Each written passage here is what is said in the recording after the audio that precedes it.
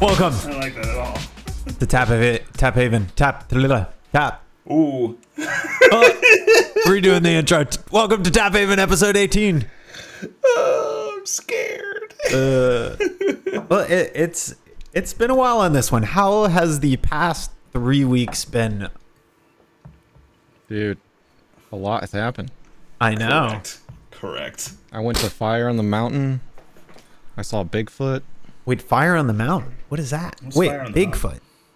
Yeah. No, Fire on the let's- Mountain. Let's skip the Bigfoot part. Like, let's not even joke around with this. Let's not do this.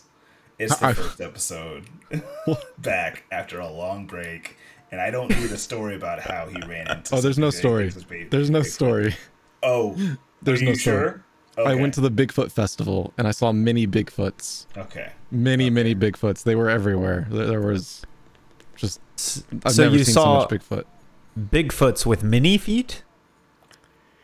And they were called mini Bigfoots? No. There were big feet everywhere, but there were also little Bigfoots, like on little tiny earrings. But it's a Bigfoot on a little earring, so I don't know. It is a lesson in humility. A lesson in humility. In the sense that I want to be good at something immediately, and that's just not the case. Especially even if I've done it before. So, like, long story short, I'm writing curriculum for an AI course for high schoolers, and I haven't written lessons, like actual lessons, like curriculum, yes. But lessons themselves, like the slides and the documents and everything, I haven't done that in years. So I'm coming into it trying to relearn the skills that I did have. And I'm also under a bit of a tight schedule because we need to be done writing by a certain point so we can get it out to a focus group so that we can go ahead and make the edits. And by the time we make the edits, it needs to be ready to be deployed and publicized for the school year. So I'm battling the necessity to keep my work at my work and my home self at home and not letting those two things blend, because I refuse to bring my work home, whether it is my mannerism or my mentality or actual work. Yeah. That's really hard to do when you're first starting a job, I feel. For sure. You can basically make it your identity, and it's just never a good idea. I've always said that, like, the first 3 months on a new job, it's like that's the only thing you can do outside of trying to recover. Just like try and hold it down, man. Because I'll tell you this right now, other than playing like a specific game in particular and this job, I have been doing absolutely nothing. I really want to work on my cybersecurity thing. I really want to make progress with it, especially now seeing like what I'm dealing with and what I know that could possibly be coming down the pipeline if I continue in this position. But have you been on? I gotta be patient with myself. Have you been on Hack the Box? I have not. It's one of those resources on the Pirate Software Discord for learning hacking, and this one looks really cool. I've had it open because I want to do it myself, but it's like a gamified version of properly learning the stuff. I think everything's like free, but you have to complete like your dungeons basically in order to unlock the next dungeon of progression. And I just think that's really cool. Like I mean, ideally this is like where education will go eventually, is if you gamify education for everyone, then people can go at their own pace, and some people will go really fast because they love certain subjects and whatnot. And someday, maybe. Yeah, I've heard some good things about Hack the Box too. It seems pretty interesting. Is it I should probably do the academy because I have very little to, like, if any, hacking skills. Well, I think this starts from what I've heard, and I haven't looked into it probably as much as Anthony. From what I've heard, it starts pretty basic, and then you work up over time. Yeah, I think so. So accounting. But I think if I might have. Okay, I'll give this a try. I think, like Nat was saying, I think there's multiple options when you go to get started, most likely, because there's one that's like, do you know programming? When, you know, like, would you like to start here or there? Okay. But cool. Yeah, it does seem pretty legit. Okay. Okay. You have my attention, my friend. But yeah, I have to. Oh man, I still have to take a course that's like summarizing what I've been studying for like 8 months. So this is all kind of happened at like both the worst and the best time. Because I was supposed to complete a course like months ago. Like I was supposed to take a test and get the certificate for said activity months ago.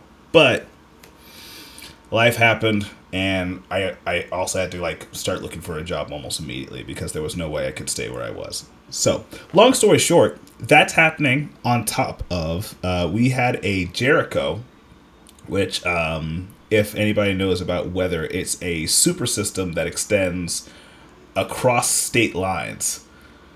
So we had a system that apparently extended from Texas over to Florida. Wow, dude, there was a show called Jericho that I really loved. But dude, before we move on though, I wanted to bring up something I was going to bring up later, which is Hack Mud, which is a game that you might really enjoy, and it's so really cool. Good, and it's like it's hacking. It's a multi-user dungeon, so it's text-based, and you will learn things. You will learn scripting and other stuff, but while having a lot of fun and engaging in a very intriguing story. Have you gotten? I have, and I have.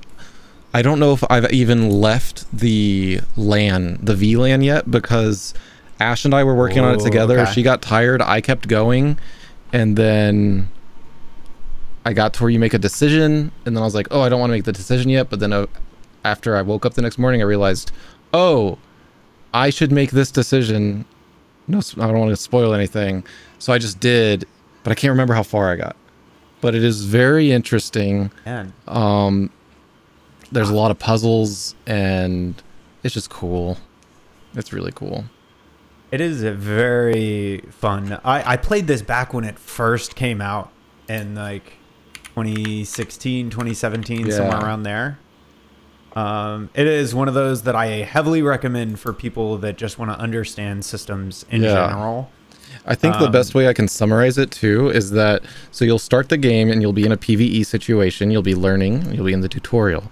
When you get out of the tutorial, you're now in an MMO, and the game will put you as a like entity into random dungeons that other people may encounter you. And if they encounter you and they try to hack into you, if they're able to break your defenses that you have installed on your system, they could steal all of your credits, all of your monies. But you can do the same thing. And so you will use certain tools, you'll go into certain dungeons basically, and when you're in that dungeon, you'll encounter like rooms. And these rooms might be created by the game. Most of them probably are. But the room could also be created by another player that wants you to go into their room and accidentally give them access to your stuff, and they can even steal your money when you think you're trying to get money from someone. So it's really neat and interesting. You want to make money, level up, install your defenses. You can like turtle basically, like you'll get like certain statuses that'll be like assessing your system, and it'll be like, oh, you have like all defenses, you're obviously a turtle, stuff like that. So it is very cool. And then I think there's like a 15-minute cooldown for when things reset. So if someone's hacking into your system, they can get back into you if they failed. But if they're not able to, you know, every 15 minutes, all of the puzzles reset. Like they change. So they can't just persistently try to push into your system for like an hour, if that makes sense. Yeah, that makes sense. You are doing a thing to my brain that is making it very hard to engage with the idea of even interacting with this game, which is called oversharing. Sorry. I love you. I love you. I love you. I'm just letting you know. That's my okay. brain turned off. That's okay. 5 minutes ago. That's okay. For the audience, right? But yeah, it's really cool, and I think if you get it on, I put it on my wish list. I think if you get it on Humble Bundle, there might be a discount, or you just get to choose where your money goes for, you know, donations. Gotcha. Oh, gotcha. Yeah, that could be a fun way to learn a little bit by having fun by playing a game. For sure. Yeah. I know after this is CISSP, the goal is to go ahead and move into that. But we had a system come through, knocked out all of our power. It has knocked out multiple people's power. There's actually massive power lines that are just completely down in like the general area of northeast Houston. So like there's just areas where there's just no power, period. Like you can drive for 10 miles around and there's nobody with power.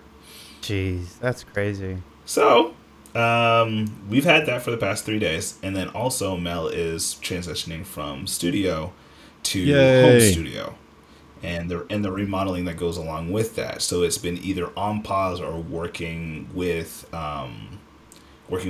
minimal electricity. And they just finished sanding the walls, but they didn't put up any sheets to go ahead and make sure the particulates stay in one area. So there's dust all over. That's really annoying. Oof. So they're cleaning it right now, but yeah, it's a thing right now. We are going to persevere, though. I have a feeling that my work is probably canceled tomorrow, but I'm not sure. We'll see. I hope I'm working from home so I can go ahead and help out. But that's what's been going on with me for the past 3 weeks. Crushing work guilt, no power, wanting to study for cybersecurity, and my wife becoming a stay-at-home worker. That'll be really good for her. Oh, for sure. Oh my God, the overhead's completely gone in terms of rent. I'm just hoping that a lot of her clientele and you should be able to do something with your taxes on that. Taxes, yes. We just have to be very quiet about our insurance company. So, yeah, if you're listening, insurance company, nothing's crazy. We're fine. We're fine. Oh my gosh. Oh, so I had a random question. Nice. Yeah. How do infinity bottle? Is that just where? So I've finally got a real decanter. And I expect that the infinity bottle that you've told me about is the best use of it. Dude, yes. If you... audience. Go. Find a beautiful decanter. Make sure that the seal is good. Well, it has to be like silicone, right? If it's just a cork or something, it might not be enough. Yeah. Or no, if it's glass. Yeah, it needs... When you have like an all-glass decanter... It's not actually going to stop things from evaporating because it's just, there's holes. And it'll let oxygen in, right? And you want a good decanter. Look up what that means. Go find yourself a nice decanter. And you can create the wonderful experience that is an infinity bottle. Oh, go and find yourself As a nice the name decanter. implies, essentially, as you drink your fine spirits... You get to the end of them, you kind of drink a bunch, or you find something you particularly like. You add it to your infinity bottle. And over time, you try to cater what flavor profiles you want to add to your infinity bottle. Always adding, drinking some of it, adding some more, drinking from it, adding a new one, buying a new... And at the end of the day, you have a unique... blended whiskey that no one else on the planet has that is specifically tailored to the flavor profiles that you like and enjoy. So I actually started doing it maybe a little differently, and I might continue. I picked something up from watching another whiskey YouTuber that Eric shared the other day, and whenever they do a tasting, they will, at the end, pour a drop back into the bottle because there's enough that was stuck to the glass, I guess, that it forms a little bit to pour out, but not enough to taste really. Well, before throwing out my empty bottles, I realized same thing. There's a little bit of bourbon at the bottom. Not enough to drink really, but enough to pour into my infinity bottle. So I've just been like pouring a little bit, but I might start doing what you were just saying and pour more because there's still not really much in there. It's going to take. It would take way too long. Yeah. The way that I like to do it is I call this priming for me. I don't know if there's a accepted term for this. Yeah. For at least in the bourbon world. But I primed my infinity bottle by initially blending an American bourbon with a Nika coffee still single malt. Essentially, I picked a percentage. I did it in a little bottle, and it was like, oh, I'm gonna pour 1 ounce of this and 1 ounce of this and see how it tastes. Like blending 50-50. Is that good? Mm-hmm. And I'm like, oh, I got a little bit too much of the Nika, or I got a little bit too much of the bourbon. And so then I'd be like, okay, let me pour another glass. Let me do 0.5 ounces and 1 ounce, 2-to-1 ratio. I was like, oh, that's pretty good. Now I pour half of my bottle of the American bourbon and a little bit less of that of the Nika, and I create my starter. A bourbon that is complex, good, nice, a little hot, but has some of that shortbready nature of the unmalted barley that they use in the Nika. Mm-hmm. And it created a wonderful little blend. And then when I find something and I'm like, oh man, that tastes good in my infinity bottle, I pour a little bit of that in. Now, I would say, while pouring a little bit each time the end of the bourbon isn't a bad thing to do, especially it's not going to change the flavor much, if it still right? tastes pretty good. So small. Yeah, it won't change the flavor too much. That precious bourbon. Yeah, that's fair. Bourbon. The only thing that I would say is that sometimes you'll get more flavor in a newly opened bottle because it hasn't oxygenated yet, oxidized yet. Mm-hmm. And so you'll have different flavors at the end of the bottle than the beginning because of that oxidation. Yes. And that may or may not be a good or bad thing. Again, may be negligible for some cases too. It takes a long time to oxidize whiskeys enough to where it makes a difference. They did a test on the Whiskey Tribe of like some that had been open for that's who it was. 2 years, 4 years or something like that. And there was little to no flavor change in open bottles until you had more of the bottle being air than liquid. So interesting. Yeah. Hard to say.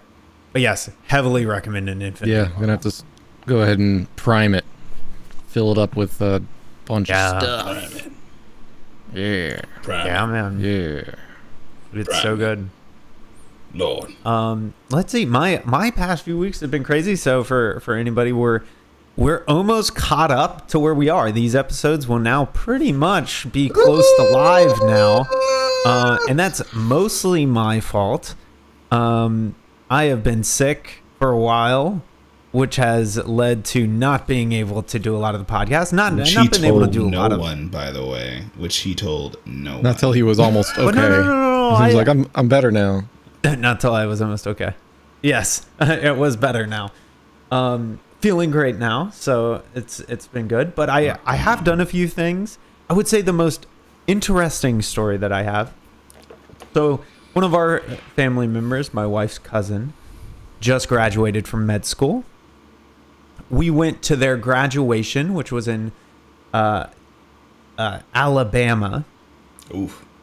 And we went there 2 weeks, the last weekend. So not the one that just happened, but the one right before that. And for anybody living in Alabama, they would know that weekend was terrible for weather. So we get there late at night. We got off work. We drove straight there. It's a few hours drive. And we get there, and it's probably like 10 p.m. I'm still sick at this point, so I'm like coughing up a storm. I'm like, not feeling great. I'm like, okay. We settle into the hotel room. My wife goes down, spends some time with her family, but I was still working that night, so I worked a little bit. And we get to sleep at like 11 p.m. and we have to wake up pretty early because we have all the graduation stuff in the morning. Now, I forgot like everything for this trip. Being sick is not conducive to remembering shit you need to bring for a trip. For sure. So, of course, this is a med school graduation. Everybody's like looking nice. You're supposed to dress nice. Her cousin wants to do, outings with nice dress. I have like half of the dress clothes that I need. Oh, no. I'm like missing belts. I'm missing, shoes Did you check entirely. The bottom of your bag? This time there was no bag. I checked. Nothing. I was out of commission this time. Truly unfortunate. So now we have to wake up even earlier because I have to go buy all this nonsense. And so we're like, okay, we got to wake up pretty early in the morning. So we set our alarms and we go to bed. At around 3:45 a.m., both me and my wife's phones go off. Medical emergency. Oh, no. And I'm like, that's weird. And so thinking it's like an Amber Alert type of thing. I'm like, we haven't seen anybody. We haven't gone outside, We go, we turn over, I press the button. I'm like laying back in bed. And then there's a new sound that I haven't heard in quite a while. And it sounds like metal yelling at me. And I am so confused. Yelling at you. I wake up to what I can only imagine is a city alarm. Like an air raid siren? Yes. It sounded like an air raid type of sign. Now I'm like, what is going on? And then I check my phone. And it's like, tornado warning.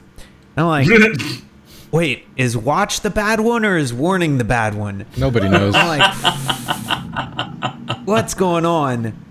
It's just bad all over, my guy. Lo and behold, a tornado had just touched down when our phones went off, like half a mile south of us. My dude. And so I open up the curtains and like the trees are like this way. And I'm like, ooh, let me check where this shit is. I'm like, now I'm trying to figure out, do we need to, like, what are we doing? Are we getting into the hallway? Like, what's happening now? What's actually happening here? Yes. Luckily, while we were in the area that it could have gone if it had moved northward, the winds and stuff blew it mostly straight east, which ended up missing us. Okay. Nothing happened. It was just we missed a lot of sleep and had to wake up, and then had to wake up early, and it ended up we go to breakfast, and now we're having breakfast with all of our family. We go and we're like, yeah, and we had to wake up early because of the stupid alarm going off, and every other person at the table said, "What alarm?" I was like, "You motherfuckers just slept through that shit." Yep. And they were like, yeah, I didn't hear any alarm. That's impressive because Eric and Bonvie can sleep through some serious alarms. Yes, because it wakes me up every time. And they just... Wow. To be fair, I think it's just one of those things where I feel like my brain does too good a job at separating important from non-important. It's like, do we need this to like survive? Yeah, now? Because here's the thing. In the case where this alarm went off, I was up. Like, I was up. If we had to escape said building and go somewhere, I was ready to go. Under penalty of death is how your brain operates. Easy. Got it. But not even that. If, for example, if somebody were to say, hey, I need you here at 6 a.m., tomorrow morning and it's like 2:15 a.m., I don't have to set an alarm. I'm waking up at 5 a.m. and I'm getting there at 6 a.m. Wow. So many times we have a tournament or we got to catch a plane, something like that. I set an alarm to give myself an hour and a half of leeway before I need to be there. And I'll wake up well before that hour and a half alarm goes off. Like, no problem. And I'm just like, up. But if it's something where I'm like, oh, this is an everyday event, this is something where, I should be there, but like, I don't really have to be there. If there is any doubt in my mind that it is not important, or at least not like life endangering important, or like something that's a one-time event type of deal, I can sleep through any alarm to get me there. Speaking of life endangering events, what are we drinking today? Let's get it. Let's go. So we missed a few weeks. We decided we'd just shotgun 15 whiskeys in this episode. Please don't. Please don't. No. So we decided for once to actually try and do the traditional Flaviar tasting experience as it was designed to do. So we have a suite of 3 whiskeys that we are going to try, all from East Asia. And so these should be relatively interesting whiskeys. Now, I do know just from remembering the box in general, and because it says it on the little bottles, we have 2 Japanese whiskeys here and 1 Indian whiskey. Yeah. And so I think this will be really interesting. I traditionally love Japanese whiskeys, Nika being one of my favorite, as we discussed earlier in this episode. But I have not had an Indian whiskey yet. Now, there are some whiskeys from India that are finally starting to be distributed to the States. This is one of them, but I know there's a new one. I think it's called Indra, which just got released at my local liquor store, and I've been meaning to go buy that whiskey. Indri, not Indra, Indri. Now, Indri has been heavily recommended to me by some family and friends, and it's pretty affordable. That, I would argue, is probably one you'll see in the podcast sooner rather than later. I've been wanting to try that one for a while. And so we are going to go through and try these 3 whiskeys. And we're going to do a pseudo taste test, blind taste test, although we will know which ones are Don't know what to expect. We don't really have a lot of information. Yeah, we don't expect anything of these whiskeys, really. So it'll be interesting to go through and try all of these and compare them. Now, in a true if taste I test taste these experience. and at the end of it, I don't feel like going for a Naruto run, I think they have failed.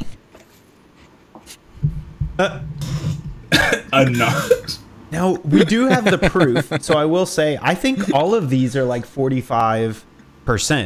So we're looking at 80 proofish. On one of them's at 40. These are so not we got slouches. 45, 46, and 40.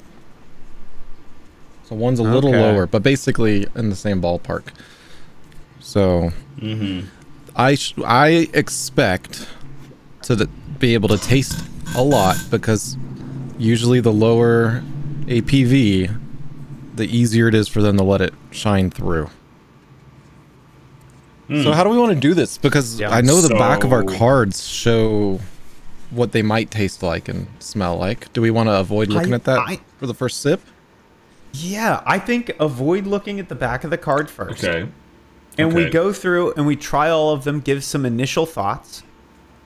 Then we go back through, but we turn the card over and see what we should be looking for. Okay. And then we'll go through and give our final tasting notes and price expectancy and rating. So are we just doing like one sip each, or are we doing a primer thing? I'm going to do a full primer. We have a pretty good pour on all of these, I think. So I'm going to I'm gonna go through and do at least 3 good sips, I think, before I flip a card on all of these, and maybe go back and forth a little bit. I'm gonna start with A, which the A is the Iwai 45. Iwai. Don't. And this is a Japanese whiskey, as Anthony oohs himself out of the YouTube space. Smells pretty good. Ooh.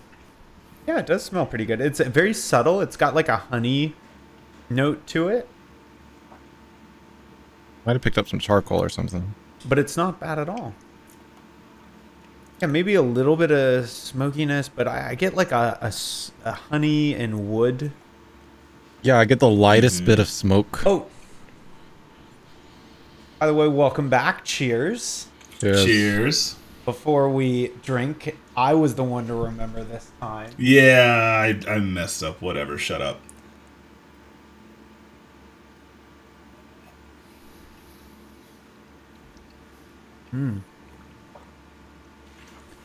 So it has like a darker sweetness to it on the palate from the initial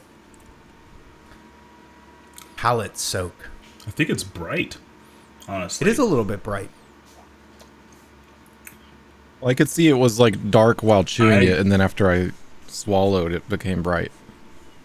It was like, Interesting. Is there honey in this? Yeah, I get like a sweetness. I almost get a little bit of... I get almost an oak. Definitely mixed wood. With a... Yeah, there's a good bit of wood on the... Yeah. On the mouthing. Definitely woody. But I also get bubblegum hints, almost. What? Like if you chewed like at the tail end of chewing your bubblegum, the little bit of sweetness with oak.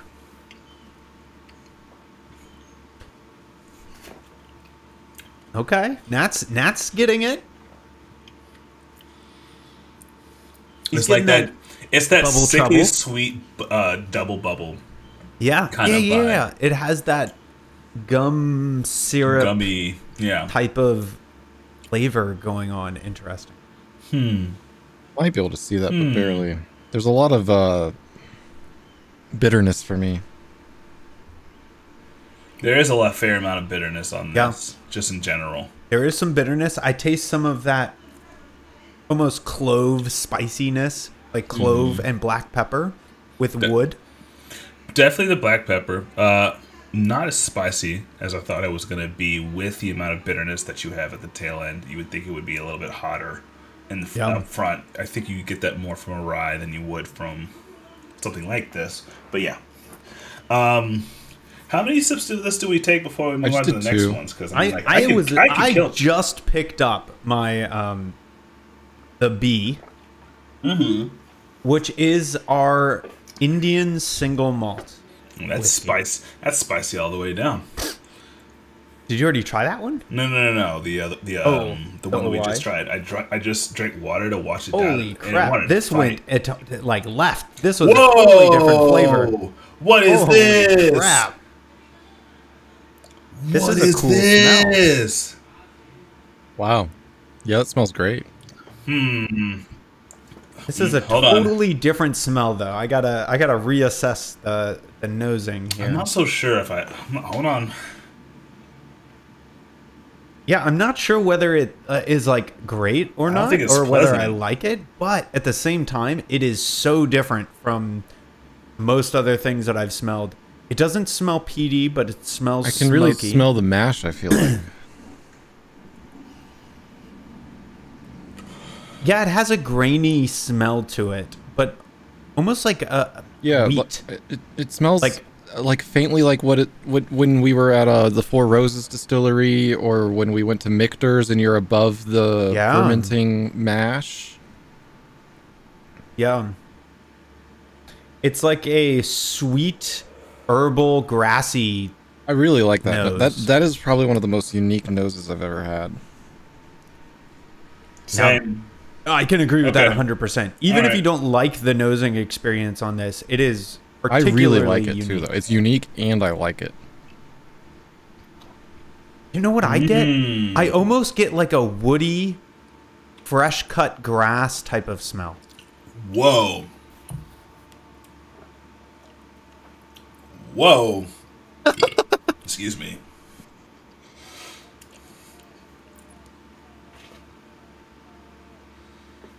I can't tell whether you like it or not, Nat. Oh my gosh. I don't know. I'm being open to the experience. I'm taking it slow. Because your face looks like mine. It had, well, I'll tell you why.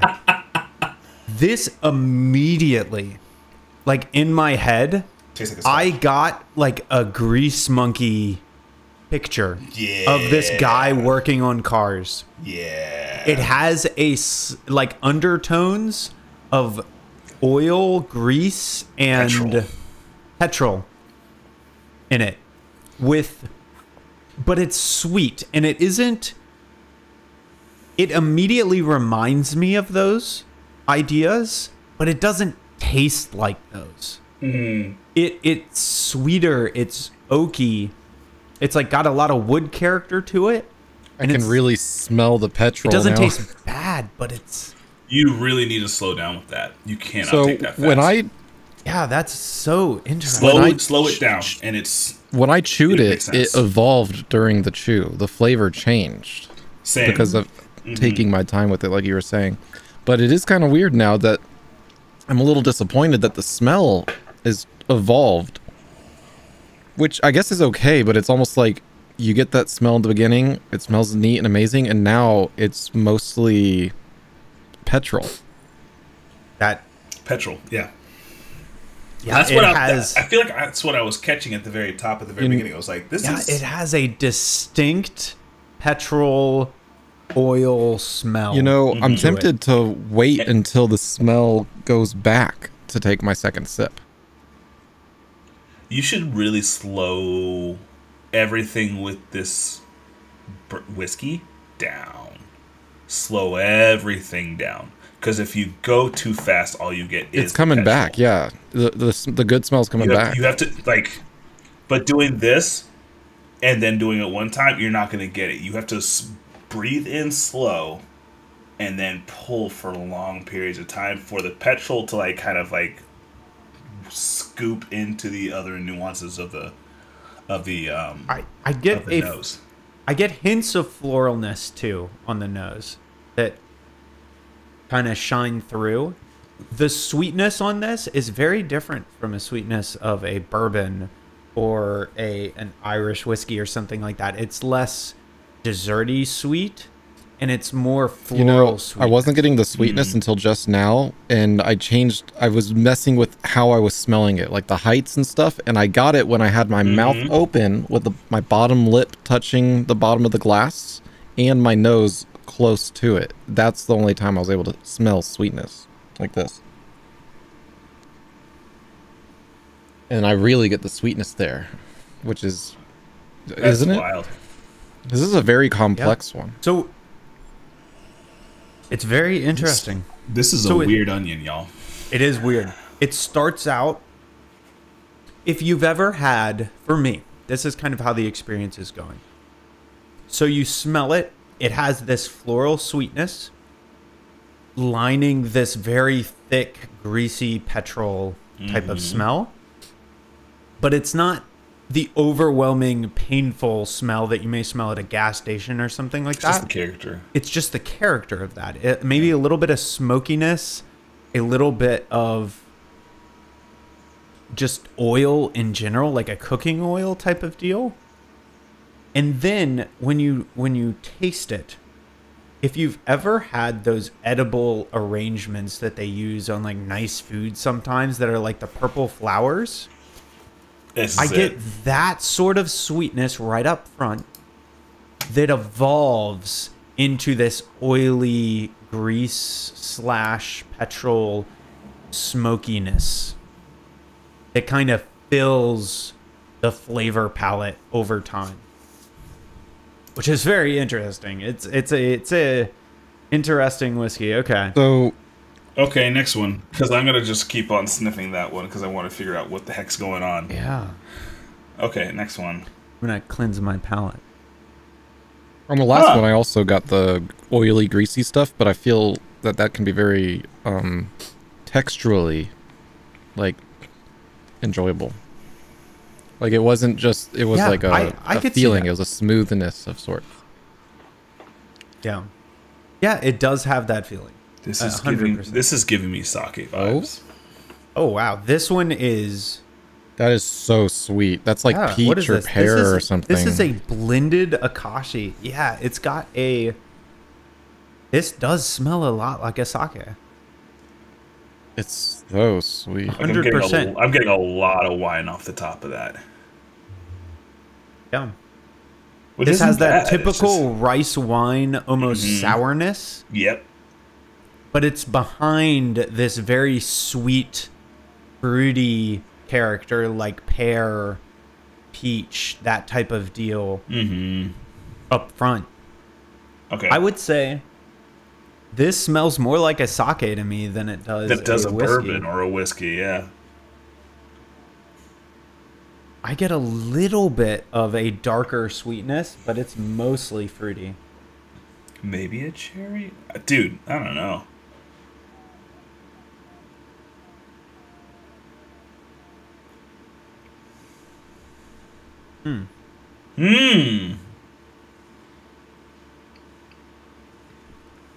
That's just very subtle. It's very sweet. It is very sweet. And it's gone. Yeah, it's very subtle. It is here for 2 seconds. There's like a little bit of like light burn at the end, but it's almost the burn of an apple type of deal. Okay. Yeah. I get almost no wood off. So like I do get wood off it, but everything is muted. Like as soon as I got nothing. It feels like there's a mute. Like if you were playing trumpet, it feels like a muted trumpet. All the flavors are there, but they all kind of like stop.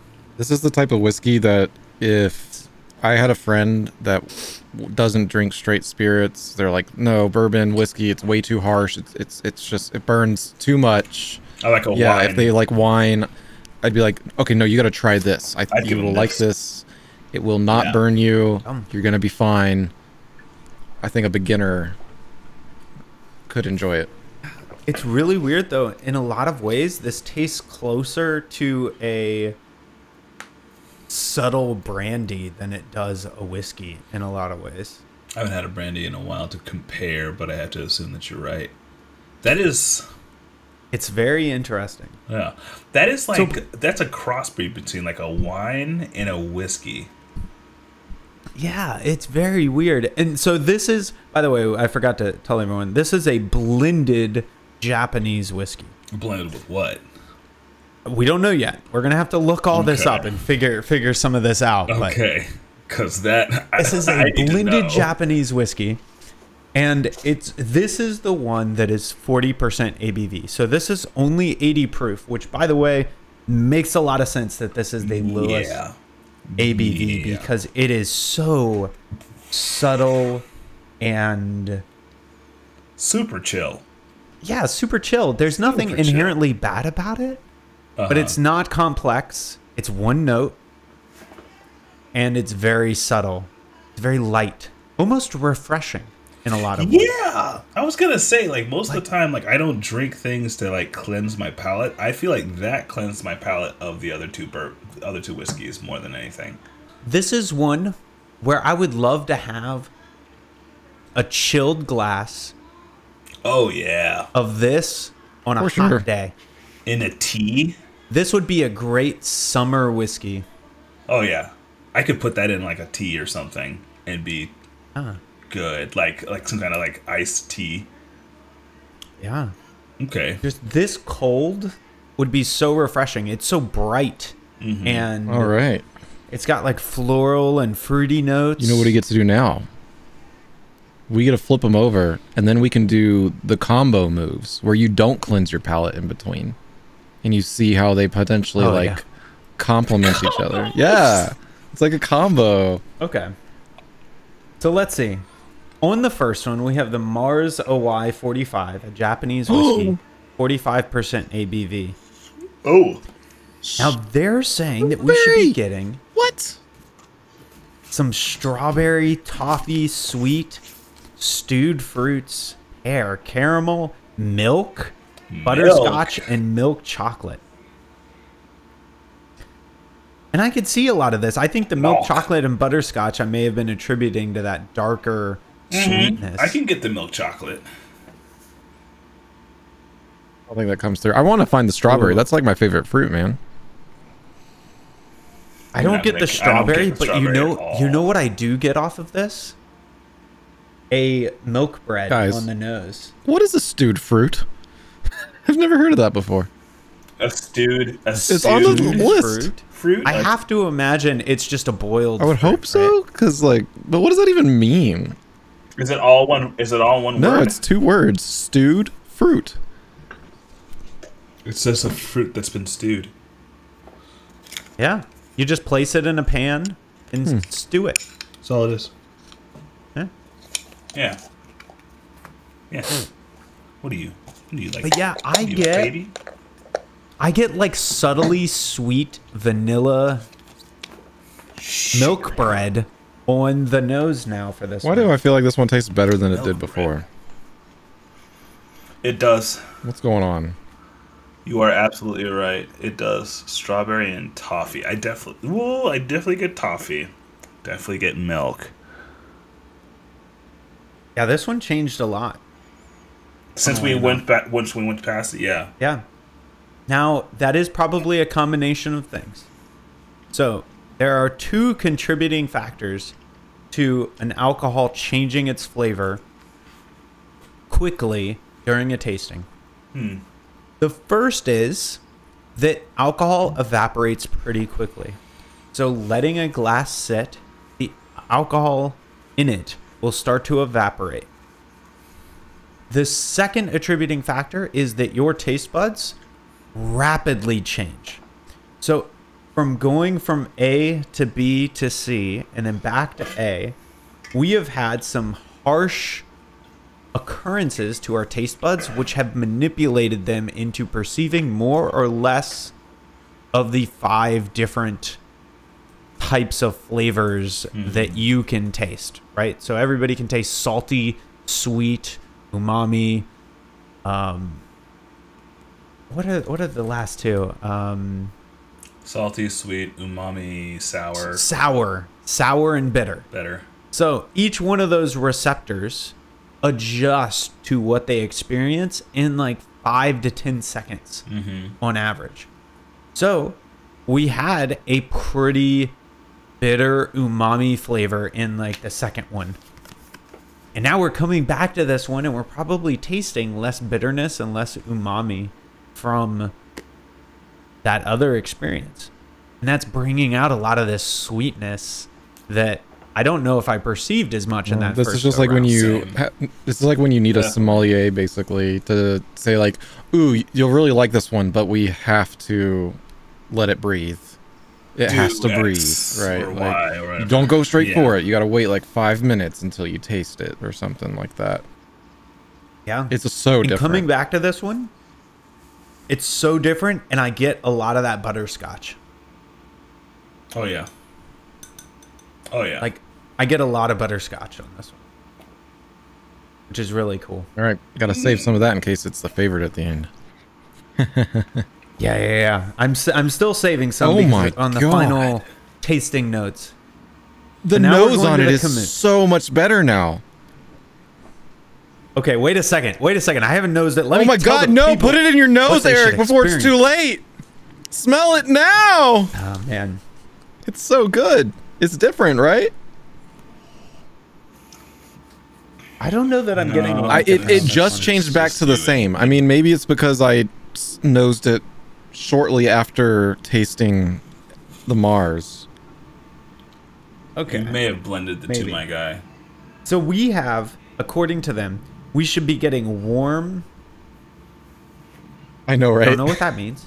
They just put warm. Oh, you know what? Like, I know what it means. I'm not shitting I know you. what it means. There's a little thing right there. I got it. No, I got it. It's kind of like a warm apple pie. You can smell it. It's just freshly baked.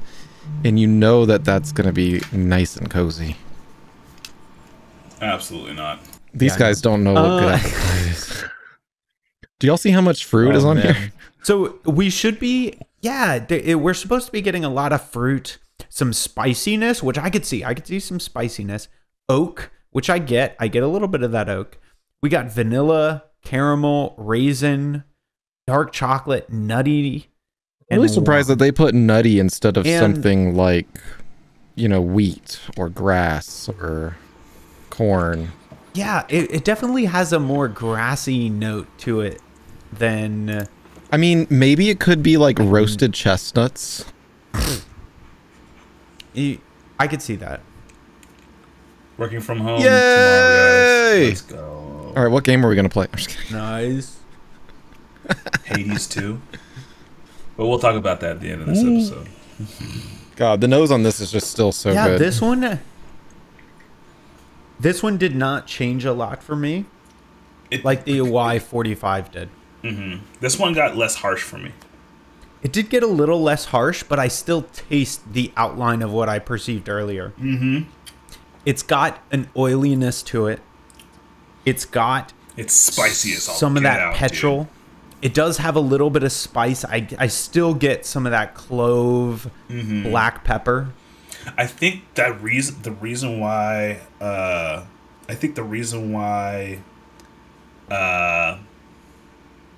this is so different is because they put the spices and the cloves so far forward in the flavor palette.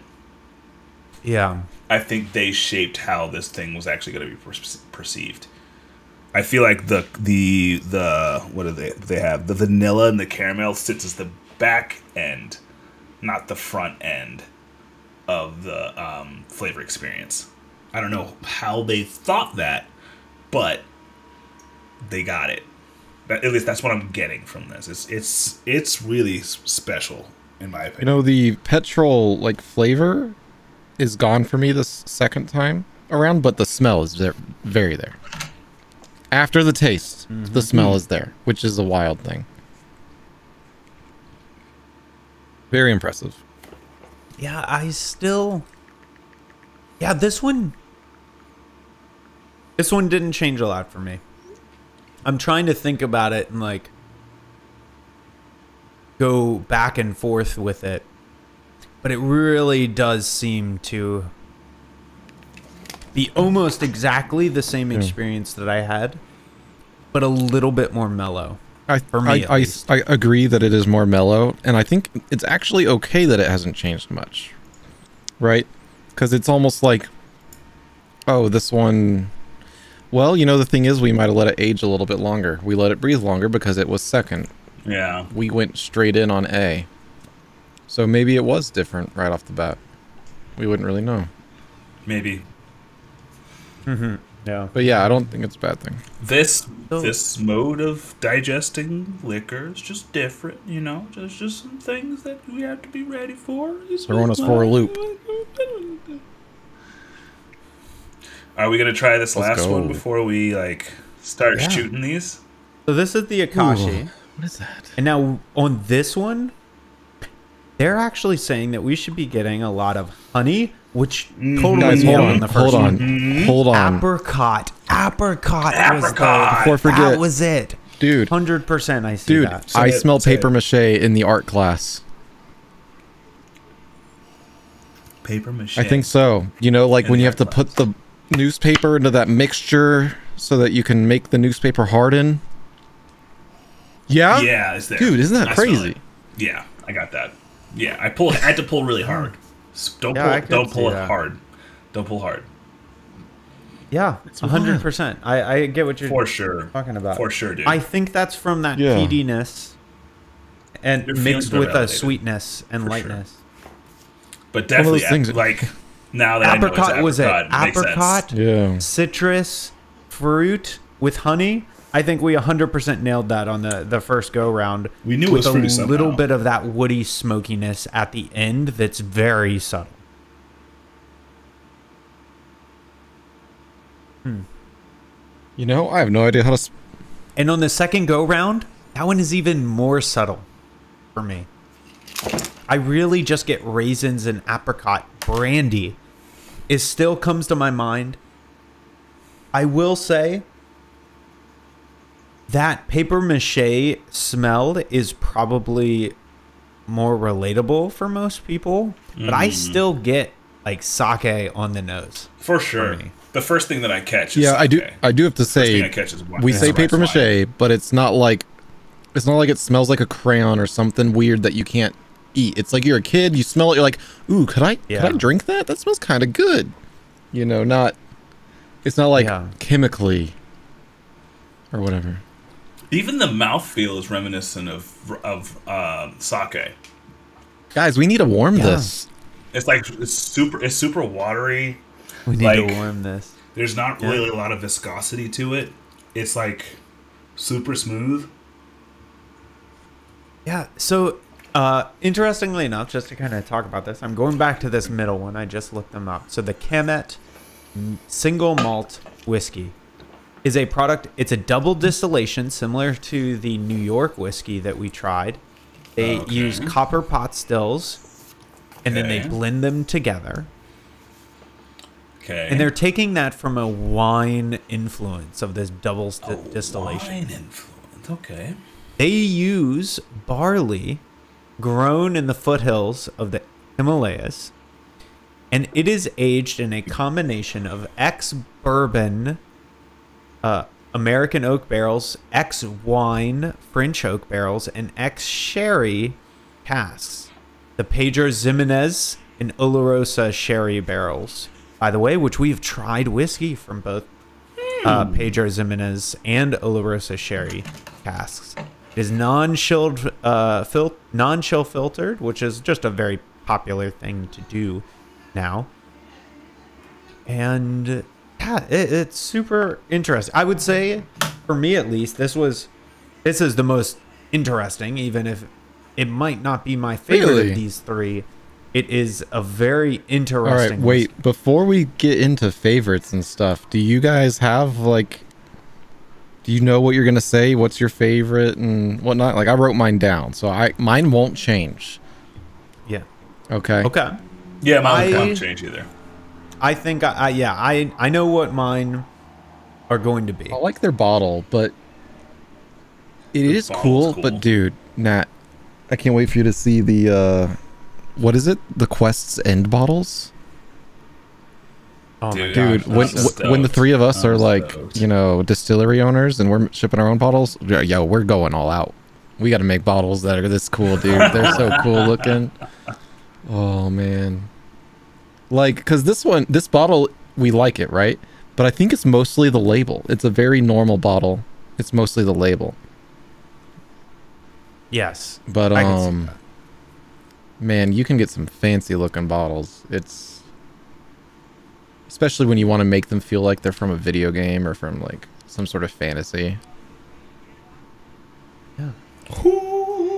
And so going back to this Iwai 45, which is also very interesting. This is done in the Nagano Alps, which is Japan's highest elevation distillery. Huh. They have one in the humid coast in the south as well, but they do most of their stuff in the Nagano Alps. This is one of the popular Japanese whiskeys coming out of Japan. It is very, very popular. This is done in ex-bourbon barrels. And it's got a high corn and malted barley mash bill. They have actually tried to have a strong imparting of a mint and menthol flavors to make this a more refreshing whiskey. Mint and menthol. I am not going to be able to share the screen on this one. It will not work. In this one. So I want you to Sorry, smell what are we it. looking In for? the Y45. This is A. The A. What are we looking for in Yes, it? A. Oh, I thought you were saying C. I was like, No. We're So- looking for mint and menthol in the A. in the A. This is the last of my A.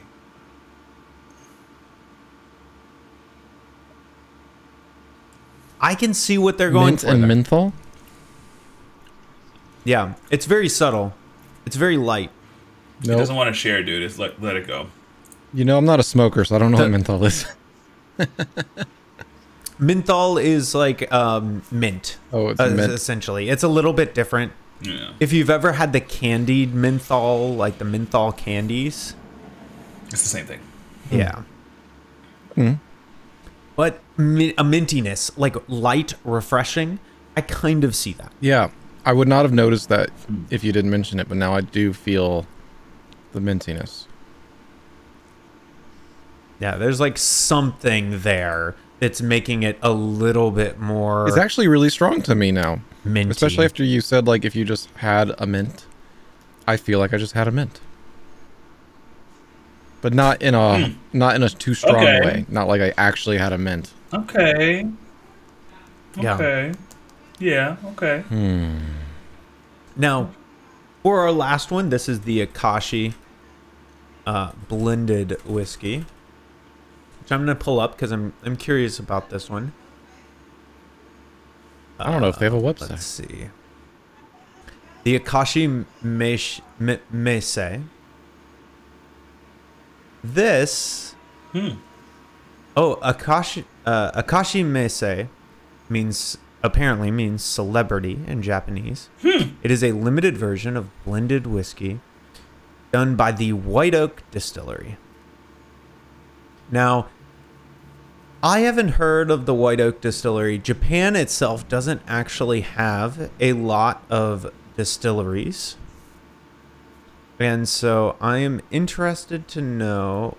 Oh, the White Oak Distillery apparently is the oldest distillery in Japan. Founded in 1888. They were apparently the first distillery 4 years before Suntory's Yamazaki distillery. 4 years, okay. Yeah, they beat them to the license by 4 years. Traditionally, they were sake brewers. They amazingly made no whiskey until 40 years later. Now, this Akashi is their introductory expression. It is the best value of Japanese whiskey on the market. It is 70% corn and 30% malted barley. It is slightly peated, aged for at least 3 years in used bourbon barrels. Then it is finished in sherry casks. Likely Olorosa, but this, of course, doesn't say which ones. While it is bourbon-like initially with caramel corn and coconut shell aromas, the savory sherry notes bring forward that little bit of smoky peat. Now, 100%, everything makes sense now about this whiskey. The fact that it is sherry forward, I get the sherry, I get that sweetness, I get this light brandy expression. It is very subtle. And the little bit of peatiness at the end is where that smokiness is coming at the end. But, I mean, it is very subtle. Oh. I'm a fan of all of these. No, sir. It will take more than six. What is it? I guess this would be. Each one was like a double shot of whiskey. So each of these are 300 milliliters. 300 milliliters. Okay. So Or like no, a shot 50 and a half. milliliters. I'm sorry. Wow, not 300 milliliters. That's like half a bottle. That was a lot. I don't know what I was thinking. Somebody's actually sloshed. Yeah, apparently. So this is a little bit more, almost a double, right? Almost a double. Okay. But no, it's gonna take more than 6 shots of whiskey for me to feel like. Yeah. Yeah. I'm interested. So, since Anthony already has his written down, Nat, what? Yeah. Go. Take me through the journey of your experience. What would you rate these? How do you feel about them? What's your experience here? Okay, so we'll start from the third and go up to the first. So my third place is the Akashi blended. Only because when I was sipping through it, I was like, I was looking for a bit more of a grounded experience. I love the apricot vibe of the apricot taste of the general spirit. I just don't feel like anything else exists within the flavor palette after a fraction of a second. Because after that, it's a flavored beverage that's reminiscent of rice wine, and I've never been a big fan of rice wine myself, so totally understandable that this isn't my cup of tea. So, Akashi, third place. Oh, so you don't really like sake? What about, like, have you had, like, hot sake? Okay. Yes. It's okay. It's like juice. Oh, interesting. Yeah, for me, the one that I like is mostly feeling. There's not much, like, flavor. It's just a feeling. Maybe it's that I haven't had a really good sake before. I have a feeling I haven't had good sake. Because most of the time that I do have sake, I've maybe spent like $5-6 for it to show up at my table. So okay. Very doubtful that I've had anything that's like reminiscent of actual sake. And the amount of times I've been to Japan, I probably should have had quality sake. That I've done so many nice omakases. And funnily enough, I've had I've had nicer sakes than any nice wine for sure. For sure. In my life. But some of the sakes I've had are very diverse in their experience. So yeah, they're interesting. I'd love to dive more. I am definitely I get the nice. I usually ask the omakase, like a lot of the omakases that I do, they offer for some additional amount of money. The chef prepares pairings for you. What is an omakase for those like me who forget / don't know what it is? I think I remember. But it's an omakase is a tailored menu for. I think omakase means that it's generally a tailored experience overall, and just kind of like a coursed meal in Japan. Yeah, I'm not sure whether or not that only applies to certain cuisines. In America, you mostly find it in regards to sushi in particular, but I actually don't know if it applies to other cuisines as well, and it's more about the tailored experience versus a non-tailored one. I think it's the tailored experience of the sushi. Yeah. That's how most of the time when I've had it, it is an omakase. Omakase. So let's see. Omakase is a Japanese phrase used when ordering food in restaurants that means I'll entrust it to you. Cool. Yep. So literally, it doesn't have to do with only sushi. It seems to be omakase. It's almost like I the leave it up to you. Selection, chef's choice option, where sometimes that actually means something, and sometimes they just use what they have too much of and need to get rid of. Yep. Omakase. Okay. It tends to be that traditionally in America, you see that at sushi restaurants, not every restaurant. But so it's not just sushi. Okay.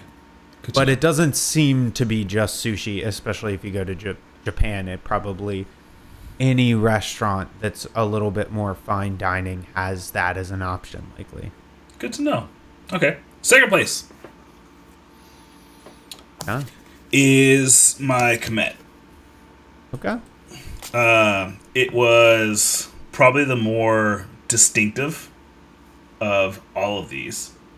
Full stop. It's probably the most distinctive of all the bourbons and whiskeys that we've had, period, because I definitely had to do a triple take nose-wise after getting a hit of it off the top from the very beginning. So I love the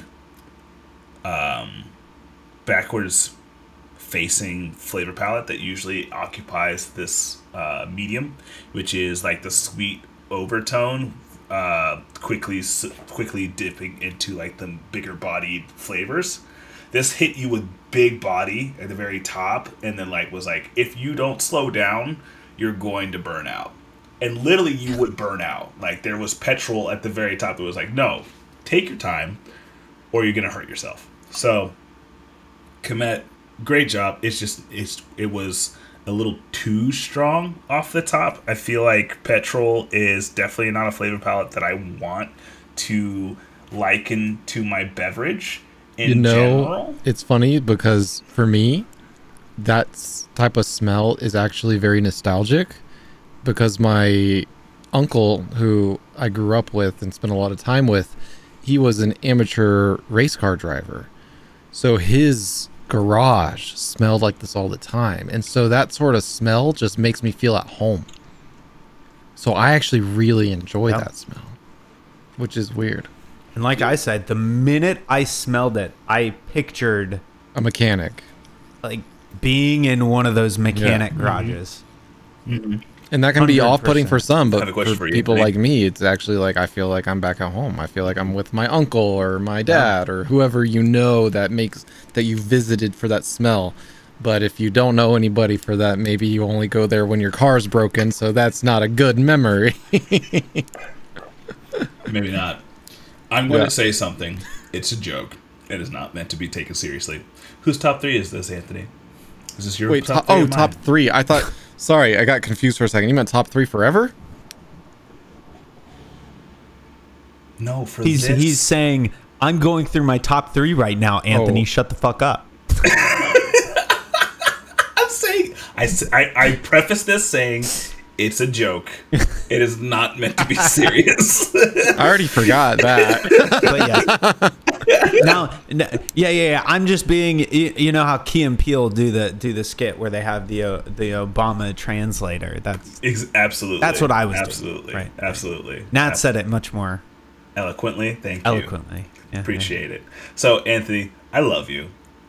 I'm never going to shame you for being you. So don't ever think that I'm going to shut you down in a very mean fashion. If I come off as mean, it's supposed to be funny. Okay. Yeah. It did look like you were about to take a sip, so I was like, I could interject here, but I don't know. Obviously, I struggle with that. No, I'm gonna try and get through all 3 just because like I want to get these done, and then I also want to turn on the AC because the remodeling was happening. I turned off the AC, and my room is now 83 degrees. How are you not dripping? So I'm gonna hurry up. Go ahead, finish your bit. Anyway, so here's my third. It's pretty obvious. It's the Mars. Sweet Jesus. Okay, the alcohol is actually starting to get in the way. So the Mars Iwai was nuanced enough to kind of tease at other things. The milk flavor was really interesting, especially after I figured out what it was. Like having a few sips after that and kind of exploring where it shows up in the palate was really cool. I really wish I had. This is the only one that I wish I had read earlier before sipping, because I would have loved to explore more of the other flavor palettes, especially the strawberry, because I do not get that. Yeah, like at all.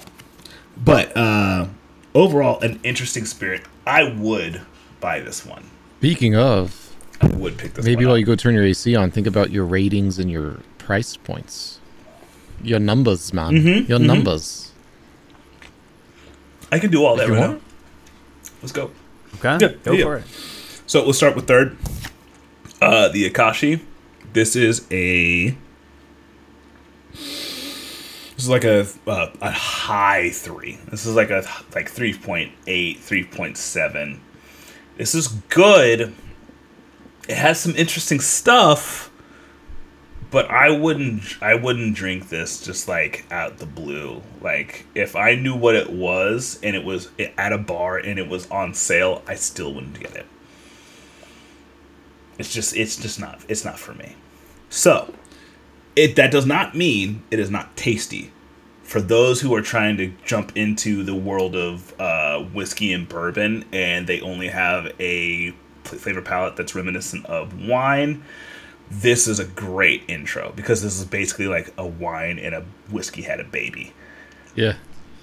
So, 3.8, I would pay $40 for it. Wow, okay. If I had to pay for it. Cuz I know imports like this kind of stuff always gonna cost a pretty penny. You're just yeah.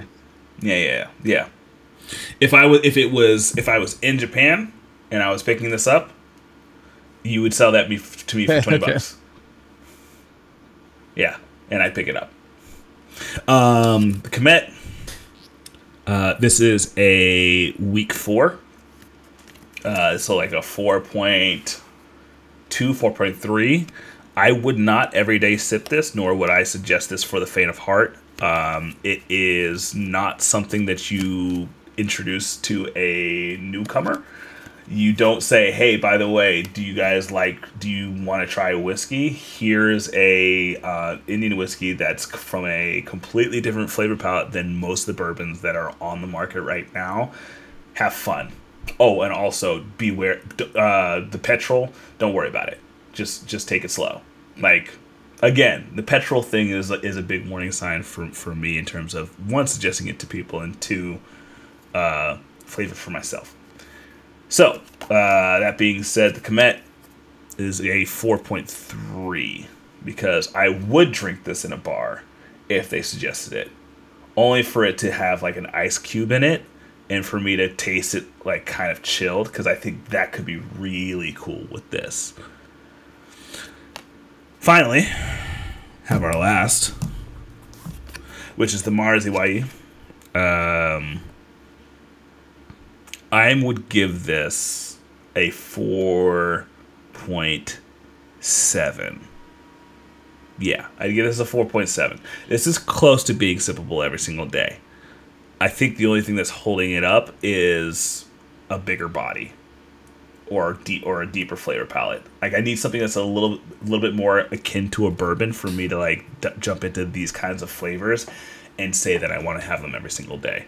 It's a cool sipper, and I would definitely suggest it to other people, whether they'd be newcomers or laymen. Whichever your background is, I would say, hey, you need to try this because it's interesting. Pay attention to that milk texture and or milk flavor palette and see how it interacts with this flavor, because it's really cool.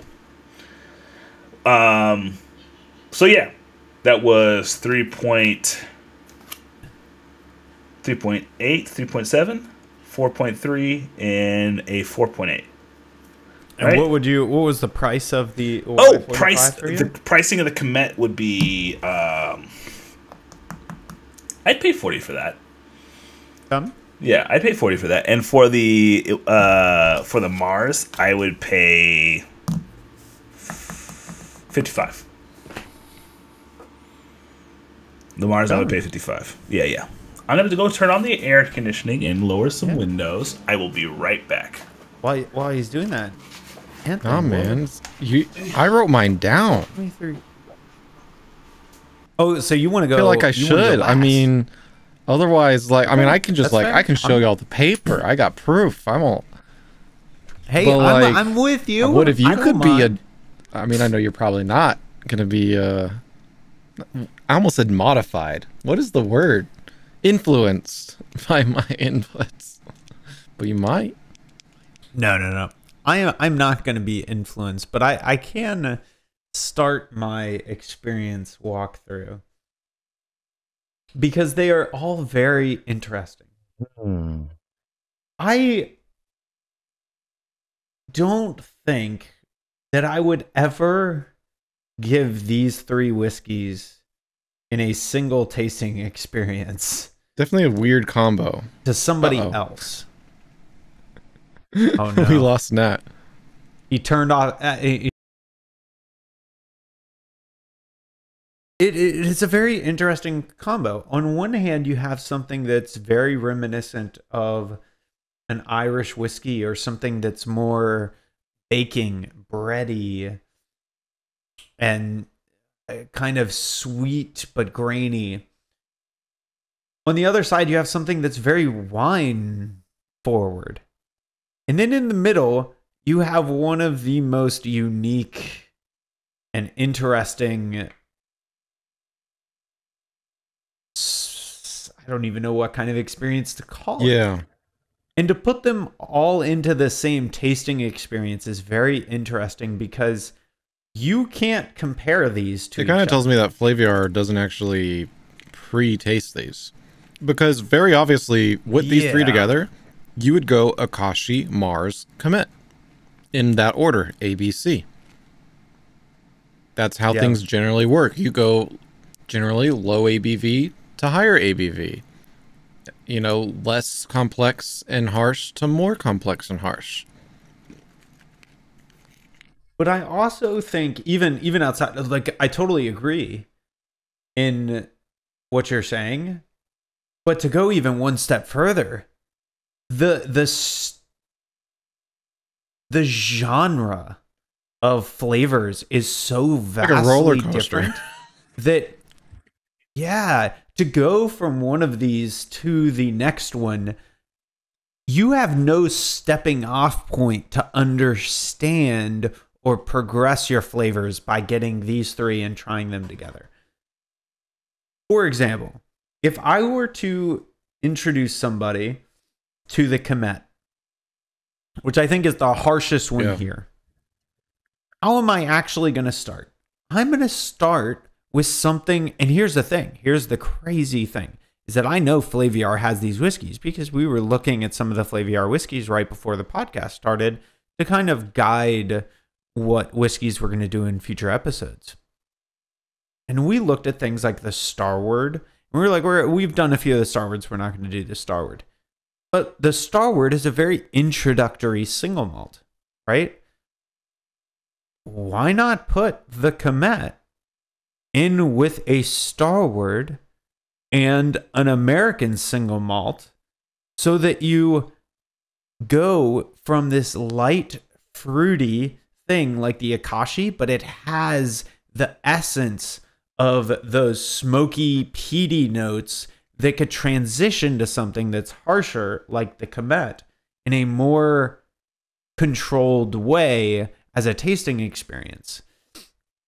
And to put the Kamet, to essentially group all whiskeys in Eastern Asia in the way that they did is so, it's almost inappropriate to me, because it reminds me when Eric and I were in high school, we were both doing track, and we were both running with all the sprinters.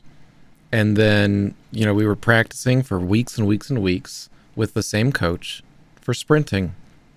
We have our first meet, and I got put on the mile and the 2 mile. And I go and talk to my coach, and I'm like, why am I on these? I run with the sprinters. And they're like, oh, you're a sprinter? They didn't even notice me. They were just like, the white guys generally run long distance. If they're not white, they can't sprint. Or sorry, if they're white, they can't do sprinting, right? And that's kind of the same thing going on here. It's like, oh, well, these are Asian, so, and I guess Indian is now Asian. Technically, yes, it's in Asia, but it's almost like calling Russian an Indian. Sorry, it's almost like calling a Russian an Asian. It's like, yes, technically they're an Asian, but like, generally you mean East Asia when you say Asian, not everybody. These styles are just so they should have put them, they should have sprinkled them in with things that they relate to. Yeah, I 100% agree. And it's really hard to like judge these in relation to each other. And so that is kind of what leads me to my rating, which from a personal preference point of view, as everybody on this podcast probably knows by now, I love Irish whiskey. I love the baking. And I'm gonna start in the inverse of Nat. Right? My top is the Iwai 45. It is an Irish whiskey experience. It tastes like very similar to an Irish whiskey. It has a little bit of that sourdoughness that some people may not particularly enjoy, but it has that malted, unmalted barley type of flavor. And it has that milk bread flavor to it. I don't know if it quite equals other experiences I've had, which would put it at like a 4 for me. And I think it's close to something like a Redbreast 12. Comparatively to something like the Nika that I enjoy more than the Redbreast 12, this is approaching that. And I'm not going to complicate my rating system like Nat by adding decimal points. So this falls into like the 4 category for me. It may be closer to a 5, but it is definitely not my standard everyday drinker. I'm going to go for something like the Nika or the Redbreast 12 over this, but it has similar notes that I really enjoy to it. He's back. Now, Nat has joined us. Now, okay, we're back. Nat, I was just talking about, essentially, to sum up the last 5 minutes, yes. We think it's absolutely bonkers that these 3 whiskeys are together in one tasting experience. Absolutely. Yeah. Absolutely. It's wild. I cannot believe they thought, yes, A, B, and C belong together because of X, Y, and Z. I can maybe understand one because they're located in a central, like, I guess, hemisphere of the planet.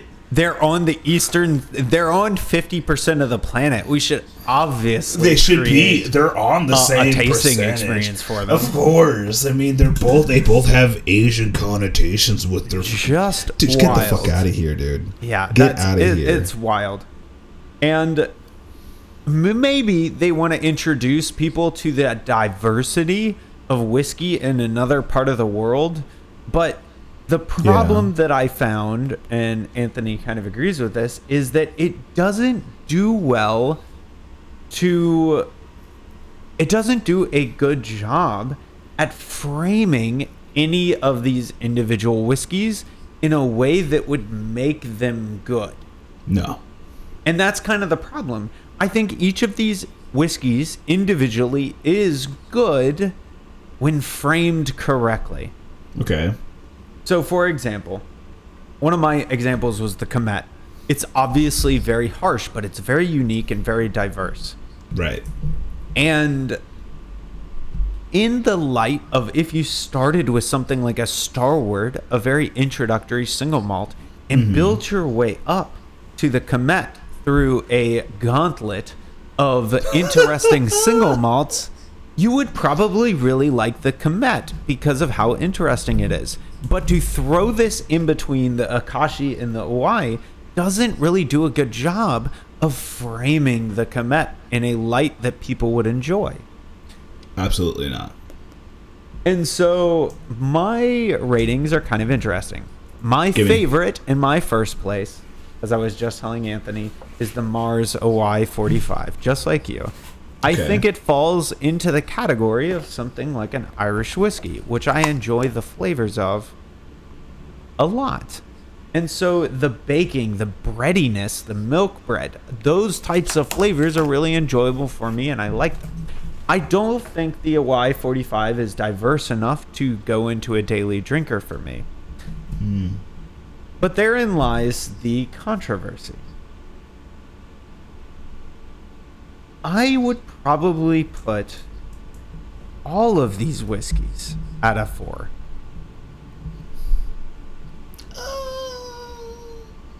Don't me. You put. I put 2 of the 3 in 3.8. If we rounded yours, they'd all be 4s. Semantics, whatever.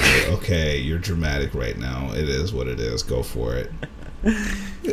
So, my second place would be the Akashi. Okay. And the reason that would be my second place is only because I could see myself wanting a bottle of this specifically for the use case that I mentioned when we were testing.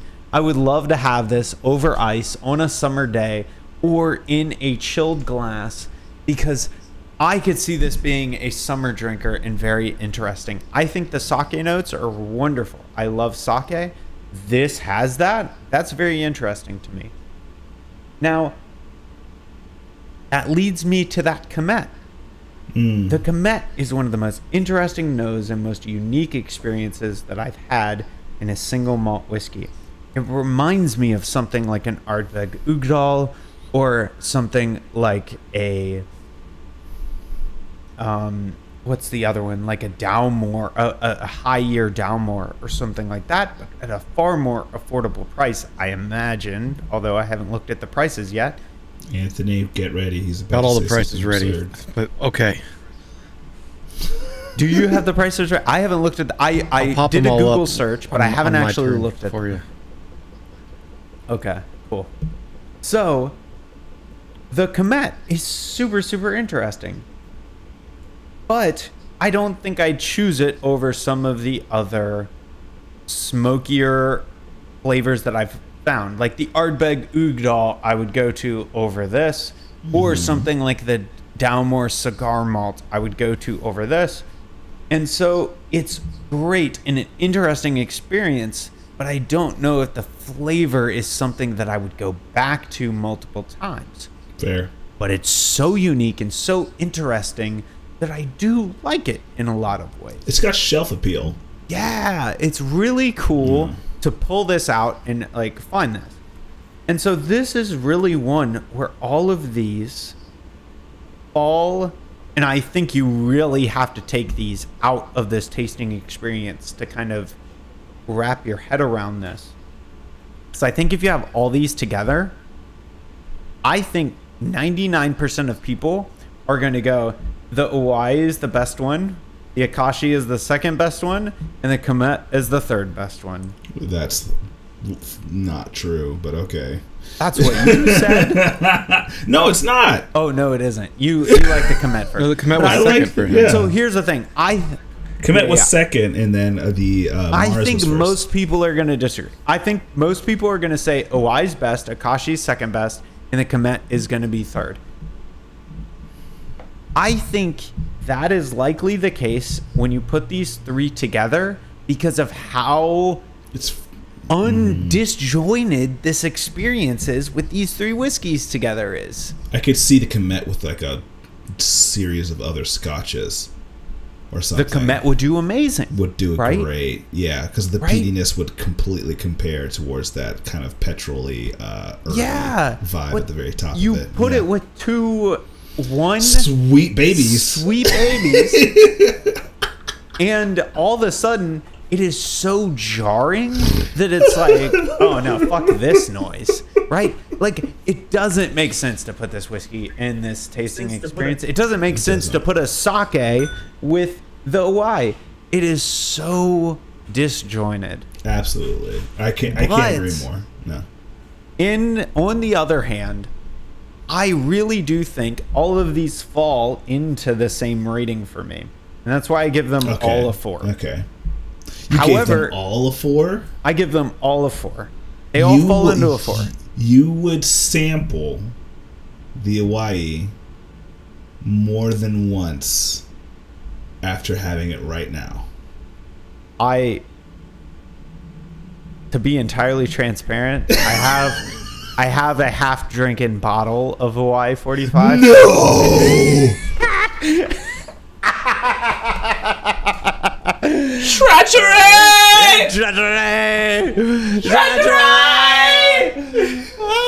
has made worms meat of me. A plague on both your houses. Did Anthony hear me? I mean, how dare you have a half-drinking bottle? No, Anthony. No, how dare you? Eric, I know. No, Eric. He you have a half-drinking bottle of Iwai 45. Wait, one second. I'll be right back. What is this? Wow. He's been sipping the sauce for so long. He doesn't even know the difference between good and bad anymore. He's been partaking in the sacred sauce. It's too late now. That was his first place, right? But it's the same rating. It's his first place, but it's still a 4. Which I'm like, okay, boomer. You say it's your favorite out of 3 other whiskeys that we had randomly, but this is still your top out of all of them. We rate them all the same, but this is your favorite. Yeah, okay. Does he put Redbreast 12 out of 3? He puts Redbreast 12 at. He has. But then he was saying that he would drink a Redbreast 12 over some of these. What didn't he? Look. Wait a second. Okay. Wait a second. Man. Okay. Before y'all kick me off the podcast. Hold up. Hold up. Before you kick me off the podcast. This man is fake. This man is fake. So, I don't think it's the Iwai 45. I have a regular Iwai. That's spelled completely different. No, it's spelled the exact same. It's just backwards. Oh, you reflect your crap, man. It's backwards. That was one of the worst situations for that. Because I was like, don't embarrass yourself. It's okay. Not embarrassed whatsoever. This guy's reversing everything. Oh, man. Why do you have to reverse? So it might be... I'm reversed, too. It is a little bit different. So... this isn't the Iwai 45, so they have different labels. This is the regular Iwai, but I do love the regular Iwai. So wait, what is the difference between the regular Iwai and the Iwai 45? I just looked that up, and I am interested as well. So the Iwai is a blended whiskey that is part of the Iwai whiskey series. Traditional Iwai, a Japanese whiskey with a standard proof of 43% ABV, is a well-balanced whiskey with a smooth, approachable flavor. The Iwai 45 is a higher proof version of the Iwai whiskey. 2% is a big deal, yo. I suppose. Yep. The Iwai 45 traditionally was their expression to use in cocktails so that it can hold up to the more dynamic flavor. That's hilarious. Good job, Flaviar, for putting something that is made specifically for cocktails instead of straight drinking on a taste testing. Bro. Do your research.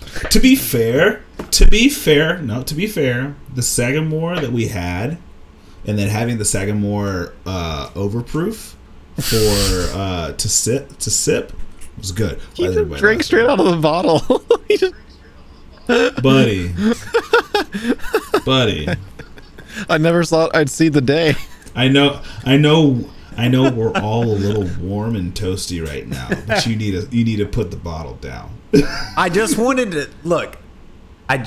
to taste test it to the Iwai 45. Okay, sir. Okay, boomer. Ridiculous. Anyway, all of that to say, the Sagamore that we had that we all liked, the barrel proof was actually better. And that was the one that was intended for blending of spirits. So, spirit-based drink. So, there is a case like supposedly rye in general, right? Like rye in general are supposed to be harsher and more mixy, but then you and I were like, no, Old Forester rye is the best thing ever. Old Forester. I did not say that. I don't remember saying that. Okay, I don't know what the price difference is. You want me to? Oh yeah, I guess you don't. It's a different one. These are the same, really. Just to they're the same. They're pretty much the same. They're the same. Like there's you have two. What is it? 2%. It's 2% between the two. Yeah. That's it. There's no way that you have any form of actual depth of flavor change between the two percentages. Yeah, it's so similar. Buy whatever one's cheaper. The Iwai versus the Iwai 45, they're so close. The Iwai is probably cheaper because it's marked as like a lesser percentage. The Iwai is just as good. Yeah. And I do have a half bottle drink. I love this Japanese whiskey. I keep a bottle of it. He's just a shill. He's been a plant this entire time. He's been waiting for this episode that leads in particular. Us to a wonderful opportunity. Oh. Why? If you want to sponsor us. There's always one. Look, your Japanese whiskey could be the... What are Japanese whiskeys except for Iwai? I don't know yet, as long as you pay us. I don't know. And with that, we can return to our regularly scheduled programming. Fantastic. I'm here for it. I'm here for it. Yes, I rate all of these a 4. Okay. Which by the way should go to show you, based on my previous rating, all of these are pretty darn good. Yeah. In their own right. They honestly have a market for all of these. Tasting them in together is a terrible idea, but if you like single malts, if you like scotches, the Kamet is super, super interesting, and it has some interesting flavors that I think are something you could go back to over and over again. The Akashi is a wonderful summer blended whiskey that is fruity and sake reminiscent. And like, if you like sake and you're getting into whiskeys, this is going to be a wonderful transitionary whiskey for you. And on a hot summer day in a chilled glass, I would definitely drink this. For sure. The Iwai 45 is my favorite. And by the way, I don't know if I placed the other one. The Kamet and the Akashi are so close for me, they'd be tied for second. It really depends on my mood, which one comes second. If it's a hot summer day at the pool, I'm picking the Akashi every time. Yeah. If we're at home and I'm hanging out, eating a steak or dinner with the family, then I'm pulling out the Kamet. You know, it really depends. Fair. The Iwai 45 is only first on my list because I prefer bready baking flavors, and this is the only one in this expression set that gives that at all. And that he has on his shelf. Yeah, and sponsored by Iwai. Not really, though. Don't sue. Not sponsored. If you want to buy it, just buy it. Yeah. That's fine. Anthony. No, I was thinking that Eric was potentially going to forget because we went out of order. Oh, I forgot the prices. For the Iwai 45, I'd really like to see this around, right around $45. Okay. The Kamet is super interesting, but I'd really like to see this around, probably around $35 to $45 as well. But 40 is probably where I'm going to make my mark.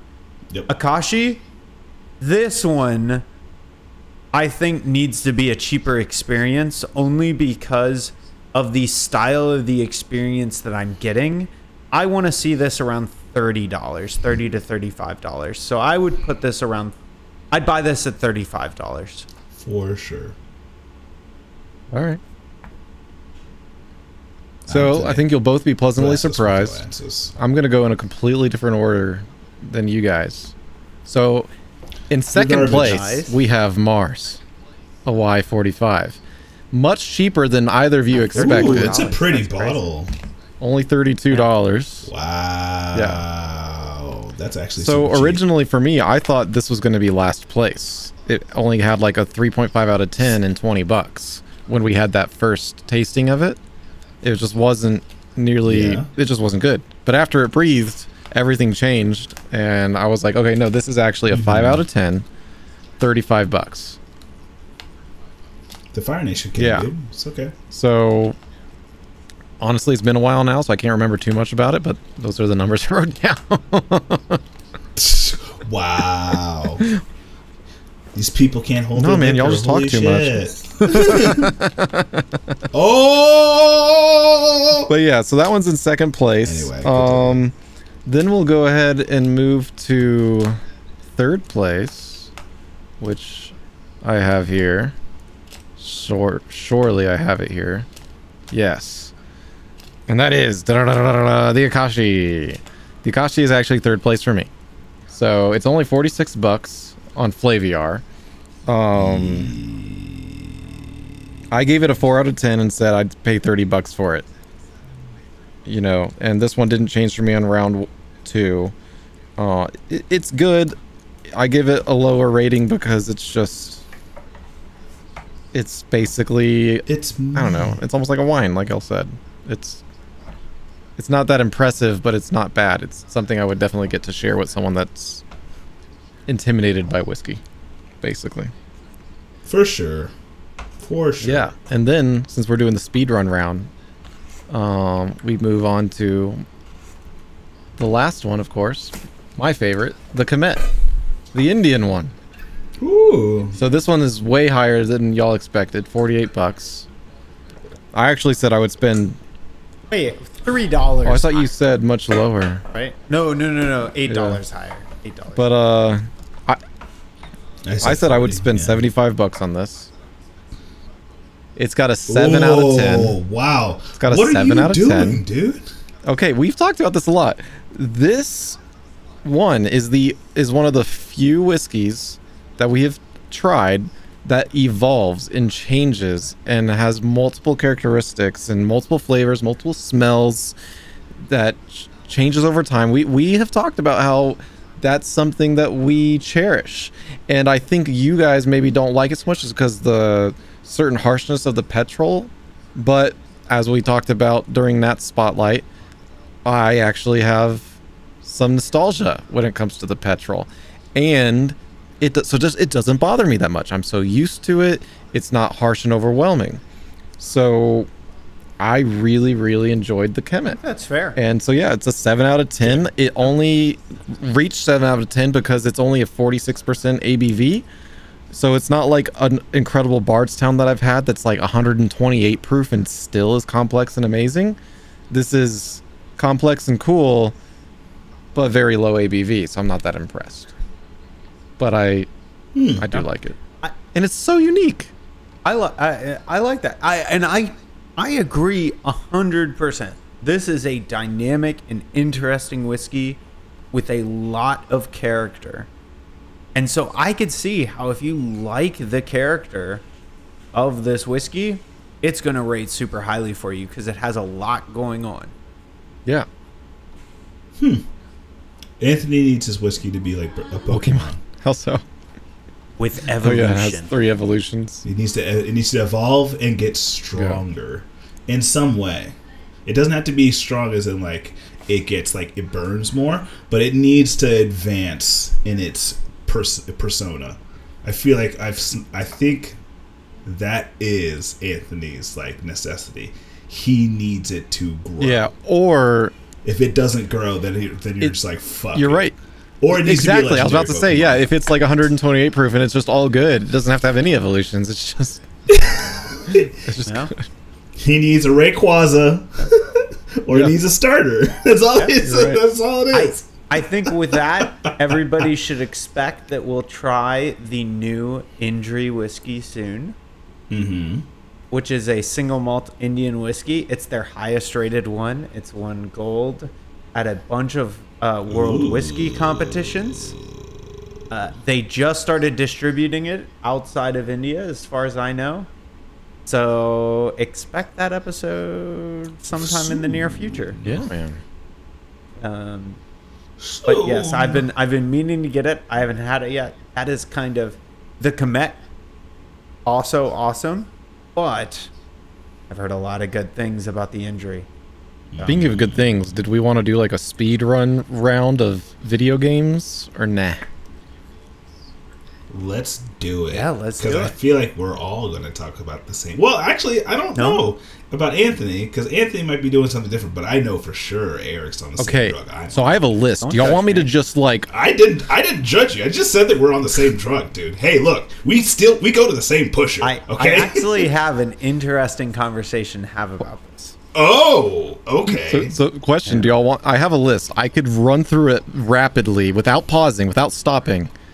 So that when y'all talk, you might want to, if you want to bring it back up, we bring it back up. So I don't talk forever. Go for it. Okay. News.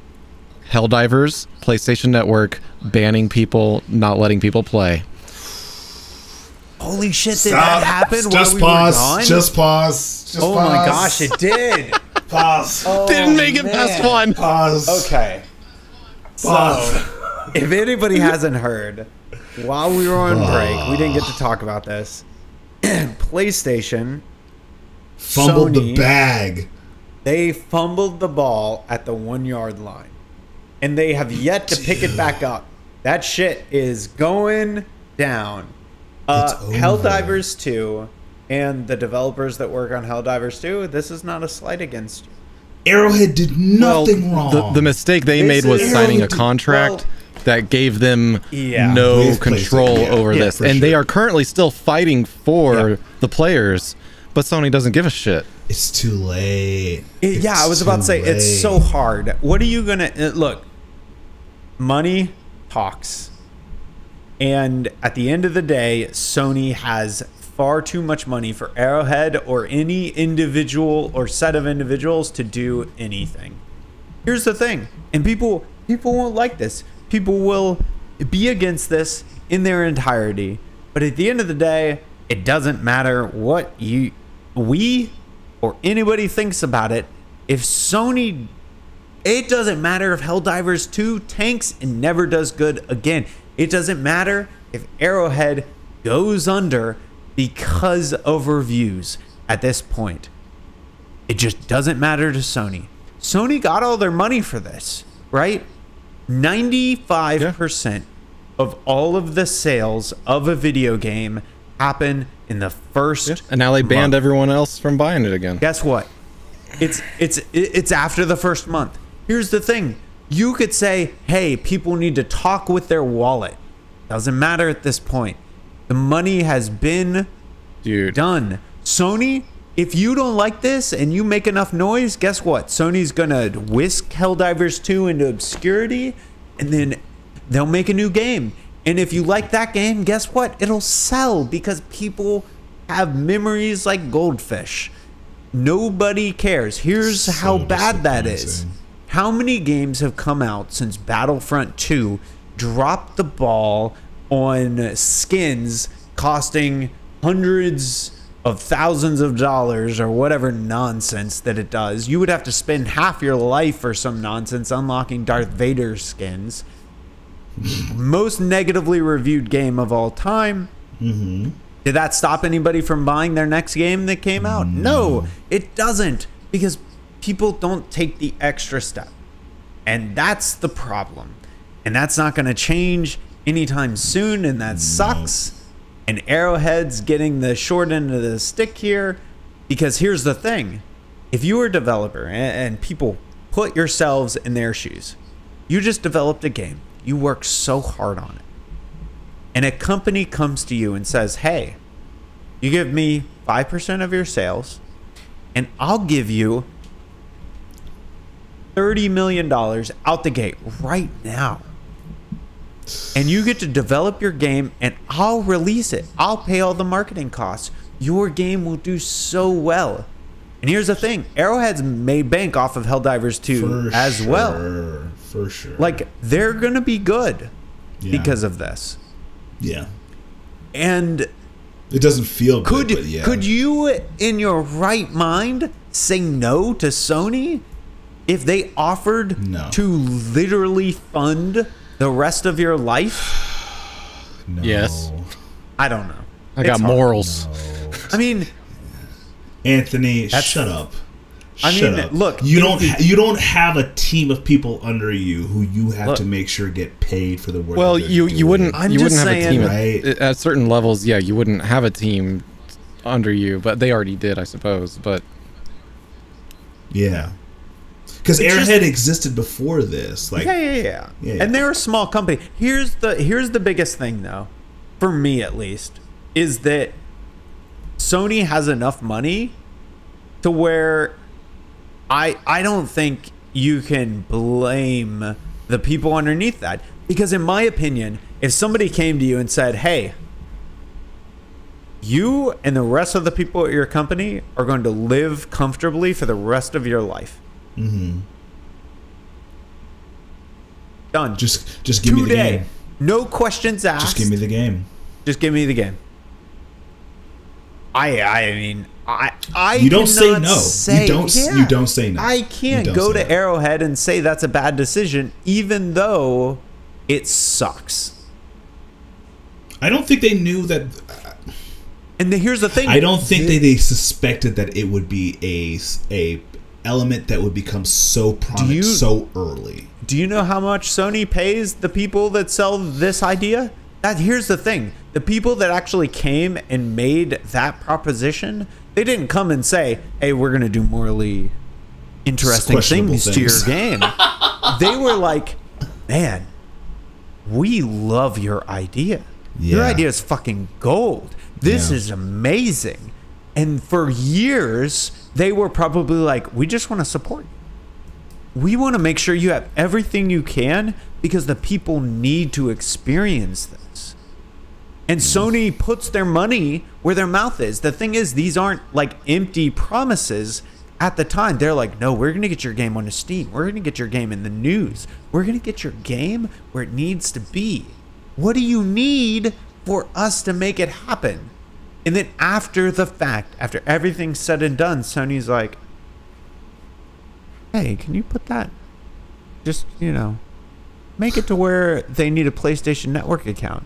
And they're going to be like, oh, we don't need them to have that. It's like, no. Look, we have all these APIs, all this stuff. It'll just make it easy. It'll make it so you don't have to worry about how friends and stuff work. Look at this. All this stuff makes it easy. It's literally the scene in Baby Reindeer where you're like, oh, this is bad. Dude, the thing is that people think... A lot of people don't work in industries with people who just have tons of money to throw around.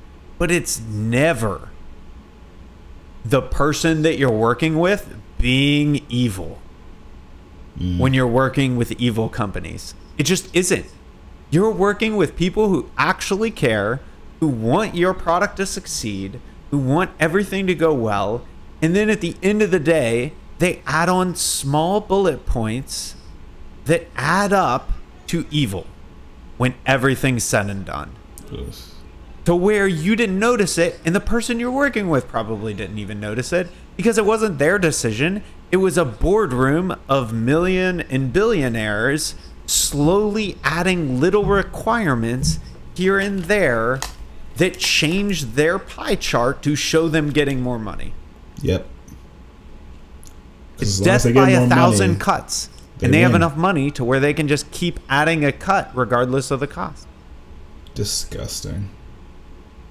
So no, in this case, I think by looking at the data, you can speculate, of course, that this was carefully planned because there are certain stipulations in like the Steam terms of service where after 90 days, if this happens within 90 days of purchasing something, you can get a refund. But if they do a change like this to a game after the 90 days, you cannot. And they did it the day after. Oh, so I didn't know they made the change. That is like terrible. 91 days after release. That's so scummy. So there's no like. How can that I not want be everybody to take a sip of the Kamet right now. I might take a sip of Kamet right now. I don't have any more Kamet. I actually already didn't downed finish everything. like anything because my stomach got upset. Anthony, join us, brother. So I just had some of the Kamet, and I'm getting like barbecue meat. Now. The after like a meaty smell of this umami. empty? No. I'm drinking, Kamet. Okay. I got a little bit left. I got like a meaty flavor off of it. That was pretty cool. Not there for me. But yeah, the Sony stuff. I mean, obvious. Here's the thing: somebody at Sony playing this, obviously, For sure. They have so much money and research behind how do we make sure that we get money off of this. Like, I have no doubt that it was. And the responsibility. I just the feel responsibility so on the bad. developers, especially for future ones. I mean, yeah, mistakes happen, but like, you do not sign away the right to choose who to sell something to. For sure. I feel like that's easy to say, but hard when you actually have the money in front of Just you. fucking stick to your guns, man. You don't need Sony. The problem is Anthony, that Sony offers a massive amount of money. It's not. It's not all about money. It's not all about money. I get it. I get it. Not everybody can be. Not everybody. I'm gonna make a comparison that will obviously liken to something that I'm experiencing right now. But not everybody is Supergiant. Even then, if somebody offered Supergiant enough money, here's the thing: the only reason Supergiant can say that is because Bastion made them the money that they needed to survive For everything. So yeah. Arrowhead and other companies didn't have that luxury. When Sony comes to you and says, you can all retire now or do whatever the fuck you want for the rest of your life with the money that I'm about to give you. Just give us the game. What are you going to do? It's the same thing that you see on shows like Shark Tank whenever you see huge investors, right? When somebody says, I'm giving you fuck you money, and for the rest of your life, you can do whatever you want now. All you have to do is give me this. 99.9% of the time, people give them that because they just want to live their life. Yeah. Stress-free, worry-free. Anthony, if you told me the song that I was cooking up was wanted by major artists, and they were willing to pay me $5 million for it, which is enough to set you up for life if you invest it. You can literally just like disappear off the face of the planet, invest it, and you will never have to, you and your significant other will never have to work again. I'm saying yes. For sure. And I'm sure that they probably had, the team at Arrowhead probably had the same conversation at some point in time whenever they started dealing with Sony. It's sad that it's developed into this piece of history in gaming where we saw the rise of one of the greatest possible game models to grace our screens since Halo, and it got squashed by literally by capitalistic greed. Very ironic. Yeah. It's super ironic. It is with this particular so game. Ironic. It's so ironic. It's so stupid. Like, I don't think you could have picked a better game to exemplify like hilarious. The shit show that is high end game deals. Like, I don't know if I'll ever be able to support a AAA game that has affiliations with major companies anymore, because now I'm like, I don't know when you're going to go ahead and take a crap inside the pie. I don't know when you're going to take a game and basically be like, well, there's an ethical consideration in this that we as people should be taking into account and like putting our best foot forward. And that is not happening just in general across that's the like board. a great point though, because I mean, maybe 3 or 4 years ago, there was a time where it was like Apex Legends is out, and a year later, there's nothing. It's like nothing is coming out. Yeah. Everyone was like, what am I supposed to play? I guess I'm going to keep playing the game I've been playing, whether it was World of Warcraft or Apex or your cup of tea, right? Now, Valorant, it is so easy for people to make video games. The indie scene is insanely huge. The number of good games you can play is great. Sure. And so bummed that I won't get to. I'm not going to choose to ever enjoy Helldivers again. That has come and passed. That I will not go back. I will not support it again because of what has happened. But it's actually not that hard for me to say that because V Rising just came out, you know, and there's all these other games, Core Keeper and Hackmud, and there's just, I mean, that's an old one, but it just came on my radar. Like, there's just so many games that I'm good. I'm good. I got plenty of stuff to do, you know. I mean, I 100% agree. And but here is the sad fact of AAA gaming and how nefarious this situation is that Helldivers 2 would probably have not existed without Sony. For sure. And so, while we can say we wish this wouldn't have happened, and I 100% agree. It wouldn't have happened. For anybody who's like, Helldivers 2 was an experience that I'm so glad existed, without this corrupt situation, it just wouldn't have existed. Because Arrowhead was going to shut down. They weren't going to be a thing. Exactly what happened, because most people...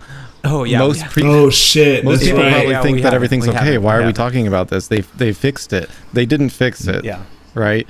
So they didn't fix it. It's still current. So basically, what Sony suddenly required everyone to connect a PlayStation account, otherwise you couldn't play the game anymore, which meant which is not available in. I think it was like 172 countries. Countries. It's kind of a comedy of errors. So essentially, from the get-go, at some point in the from the CEO, about 3 to 6 months prior to the game's release, Sony came to Arrowhead and say, "Hey, can we just require a PSN? That'd be great." Arrowhead was like, "Okay," and then Sony was like, "Yeah, no, we're requiring a PSN to play this game," and they were like, "Okay." The day of, when they first released Helldivers 2, there was a bug that they released that essentially said, hey, logins are broken. They went through and they switched and took out all requirements on login and essentially said, everybody can log into this game. We're doing a fix. Everybody can log in. So I want you to at that point in time, pause. the PSN... Because you're basically reading the story that was told by the people that committed the crime for their defense.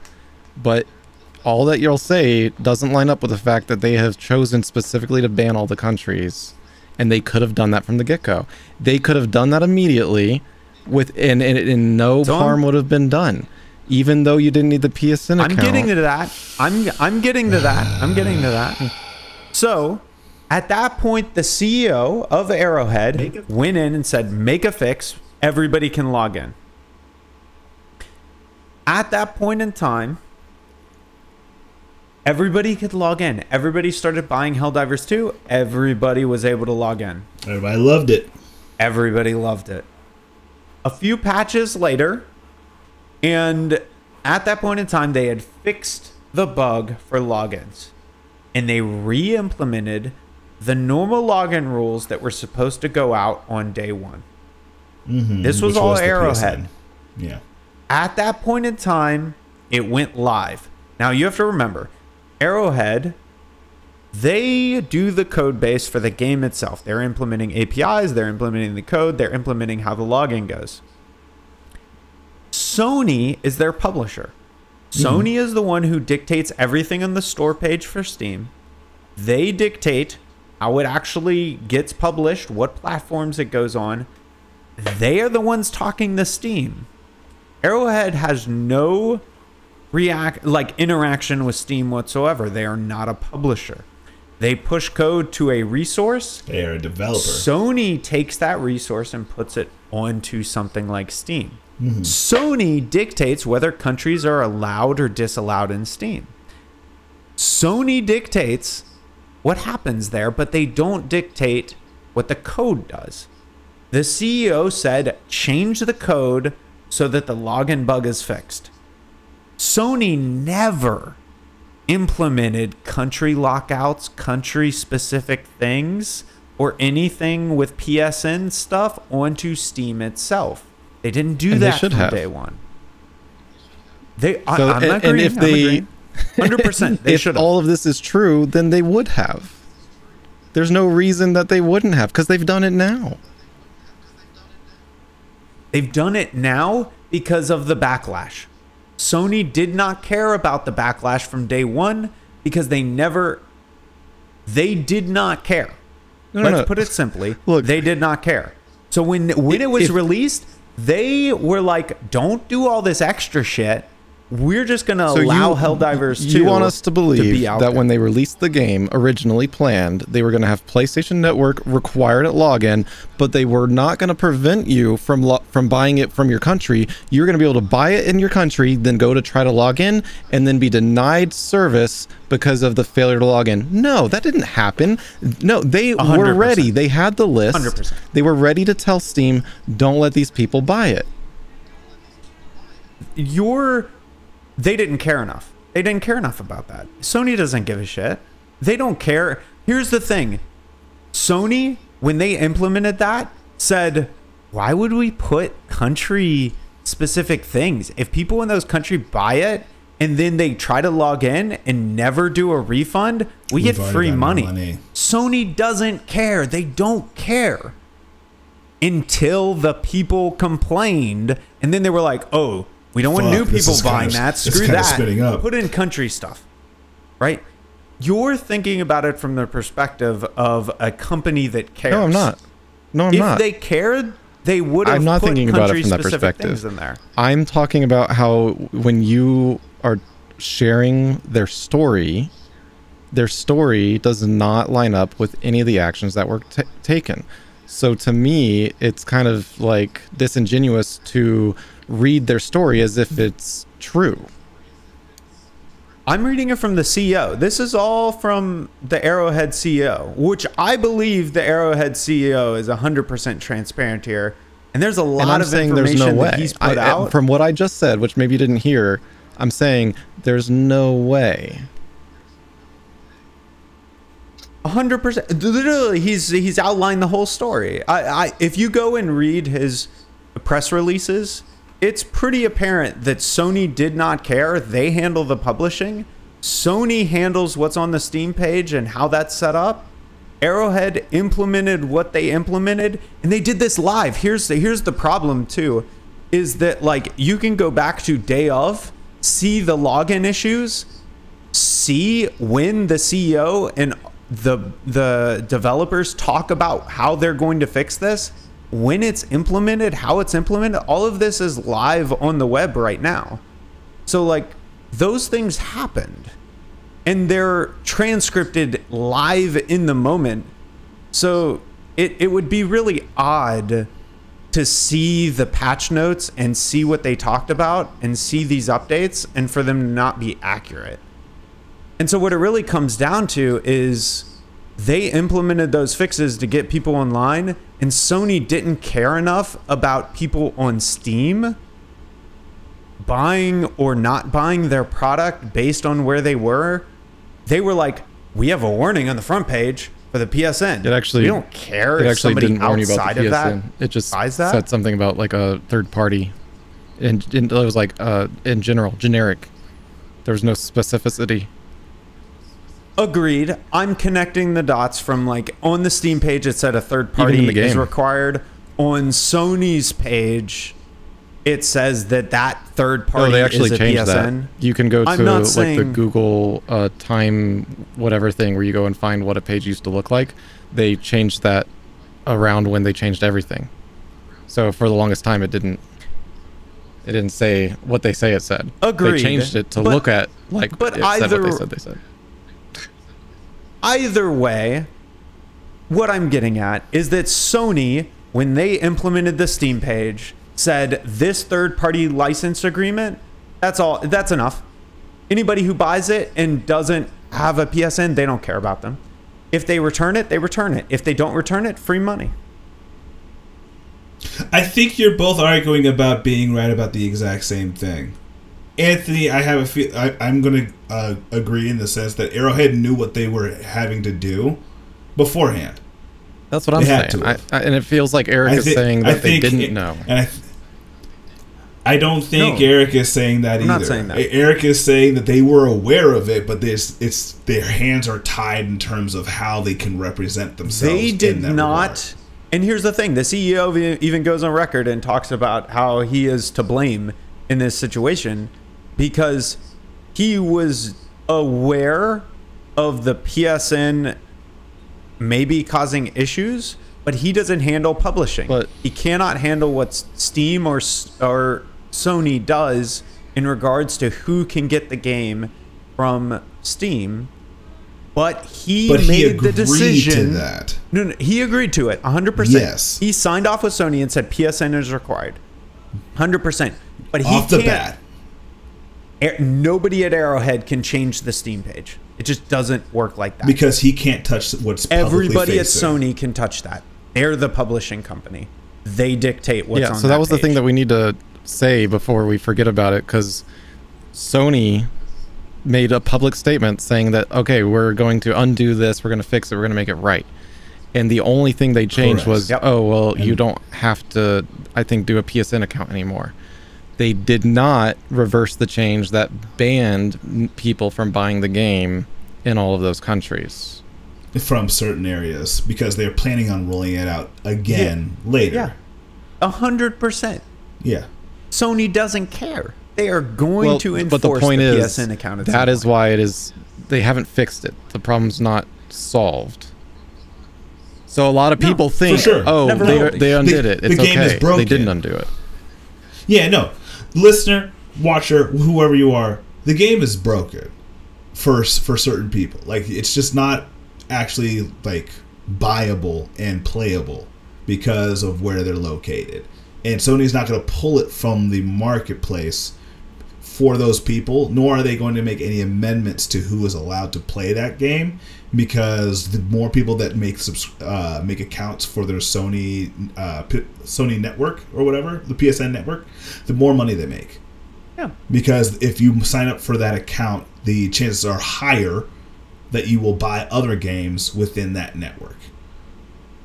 The more people that they get inside the network, the more people they can get for possible other sales. You've already gotten the money that we can get from you for this single purchase for Helldivers 2. If you don't buy anything else, we've got your information anyway, and we can go ahead and pitch something else to you depending on how it goes. It's scummy. It's just disgusting. To be clear, it sucks. Their press release was very clear about this too. PSN in their press release never said they weren't going to require PSN requirement. Just that the specific forced requirement that they had just rolled out was not rolling out. What else you got on that list, Anthony? The only other news thing I discovered or learned about is that Hell World was never AI generated. Never. No. That came out as false accusations by some angry person that, loves Pokemon too much. Really? And if you remember, I talked about that a little bit too. It is very possible that Well, of course, because if it really was, then they would have been sued easily by Nintendo. Which is what I said. Like, the people that were legally dealing with this were going to figure out the answer. They were it didn't make sense that they weren't already in allegations for the development. Do you think that one of the biggest gaming companies on the face of the planet would not sue them? They go after the smallest Sure. freaking fish in the sea. Like, they mess with people that they really shouldn't mess with. They've sued Twitch streamers and shit before. Like, they sued like a mod recently, right? Like DayZ or something. I don't know. Like, something real dumb. Yeah. Like, are we really going to think that they're not going to sue the biggest game, one of the biggest game releases of last year off of this? That's absolutely not. Okay, so that makes sense. Speedrun games I've played: Core Keeper, Necrodancer, Rusty's Retirement, Hackmud, No Rest for the Wicked, V-Rising, and Star Citizen. Okay, wow. Okay, No Rest for the Wicked. I saw some clips on your stories. Dude, how's that? It's a love and hate relationship. I love it because I can see how, like, yeah, I wish Diablo games were more like this. I hate it because, like, the first weapon you get that you kind of have to use because it's legendary is a great sword, which I thought was going to be super awesome, but it's a bit slow.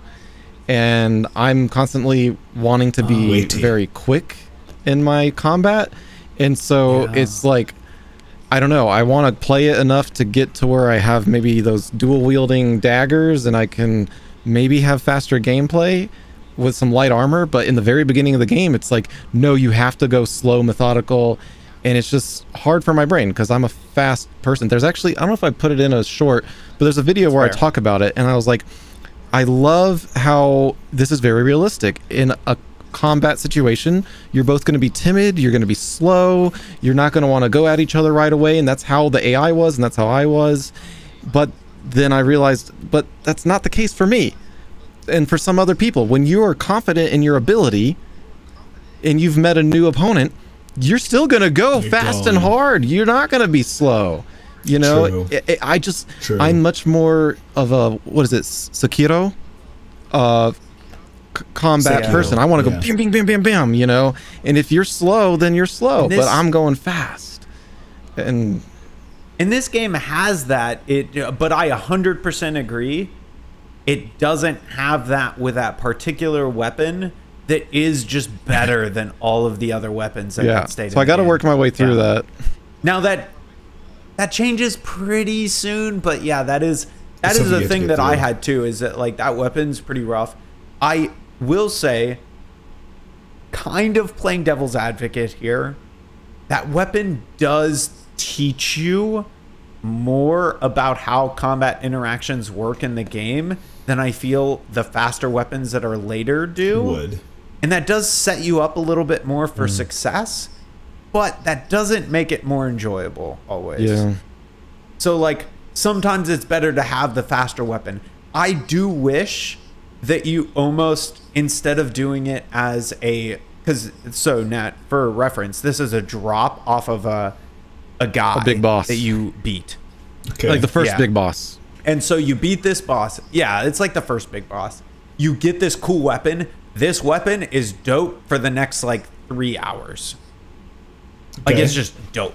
And if you like slow, weighty combat, it's good. It's fine. You're gonna have a lot of fun with this weapon. It's not a bad weapon, and it's really strong.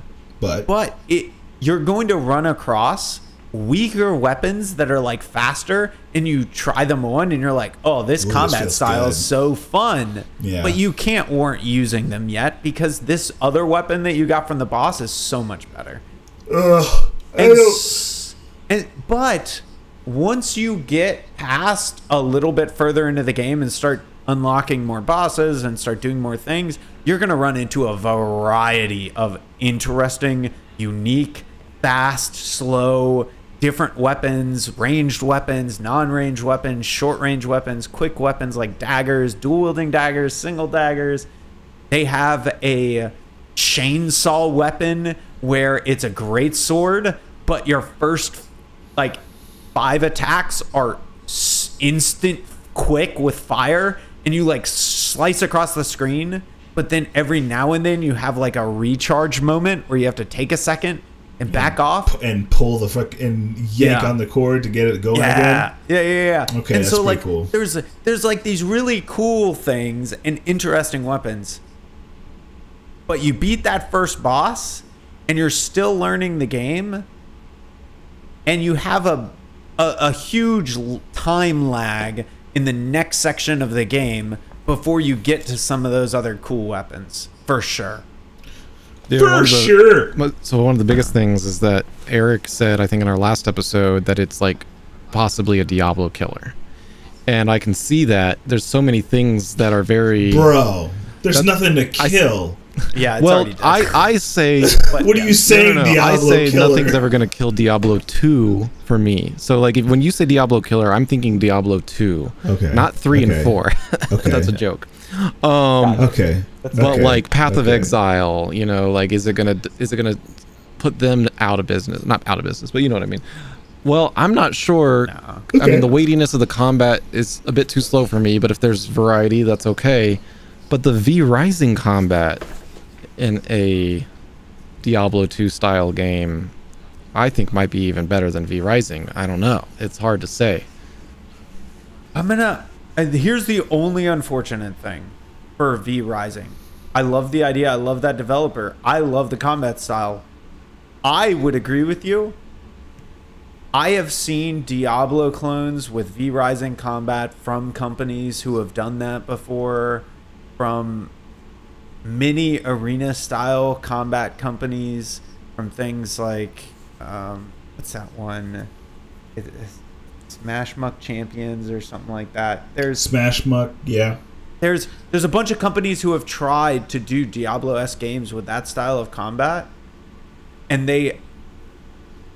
this could just be a marketing problem, and all of my worries are null and void, and someday a company will do it and market it correctly and it'll overtake.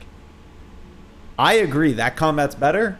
I have yet to see a company actually get into the market with it, even though there are games you can play with combat styles like that. You know what is missing for me? So back to No Rest for the Wicked. It's so close to being Monster Hunter style combat, but you don't have like, oh, I have the great sword or the hammer. It's slow and weighty, but I can do that like charge thing where I'm running around waiting for the opportunity, then bam, you know. They're kind of missing that, a charge up mechanic, I'm running around and making your downtime valuable. Have you unlocked any of the weapon skills yet? Where you hold down and you have like the 4 spots? Yeah. You have to have focus to spend it. Yeah. Yeah. So there's a ton of those. And you can actually go to a crafter in town and like start to change those out and tweak your play style. And there are some like that where you have charge type mechanics and you get to cater your weapon. But it's a little weird though, because it's like you have to spend mana to do it. In Monster Hunter, you have a weapon. You can charge it up and get ready to boom anytime, and that feels good. But it doesn't feel good when you're like, oh, I need to drink my potion so that I have enough stuff to do it, or I need to earn enough rage basically to use the attack. It makes your downtime. You do get to regenerate that mana based on different. I know, attacks. but like so like during the combat you regenerate. Yeah, but in Monster Hunter you don't need to spend a resource to do it. There are other things that you can build up to do a more epic thing, which I feel like those are more suited to more epic things. I'm talking about a basic attack that can be charged up and maybe a bit stronger if you charge it up long enough. Well, you do have that too in No Rest for the Wicked, because they have charge attacks on the main. They have a too. Like if you hold quick down, attack and the long attack. But the big difference is that you can't move while doing both of those though too. In Monster Hunter, you can move around with your hammer and your sword while and the thing is, it bridges the gap. You can't move around. You can't move with your sword. Oh, right. The sword has to stay still. No, just the hammer. Just the hammer. Just the hammer. Yeah. So it's just a thing.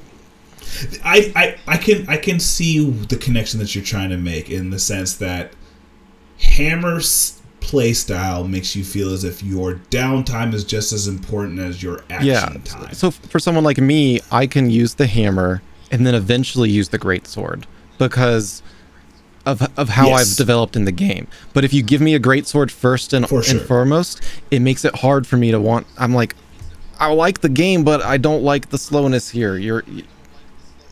Oh man, I think that comes down to a player preference, because I started greatsword and I was like, dude, this fucking slaps. And Nat, I'm gonna be real.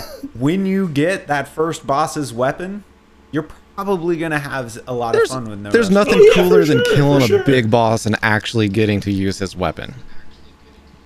For sure, especially like I'm hoping to procure a higher end graphics card in the next you're gonna few months. Go repair your sister's computer and take it. Take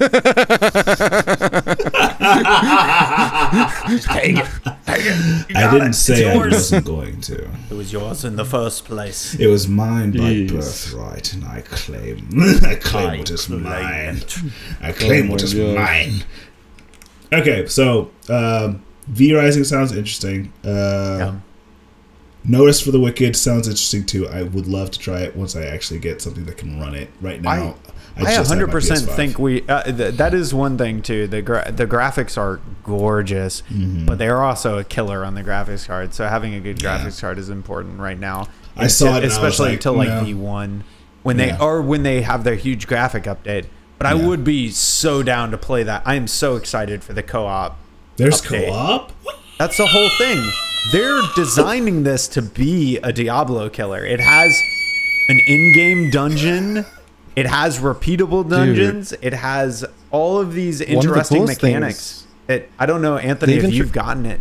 They've introduced really cool mechanics for building up the war-torn city that you have a base in. Yeah. You have the, go mine or chop some wood, and you bring that back and you deliver it, and you're like, I want you to improve this part of the city so that I can do blacksmithing, or I want you to give me an elevator here because I'm tired of running all the way around to get back up there.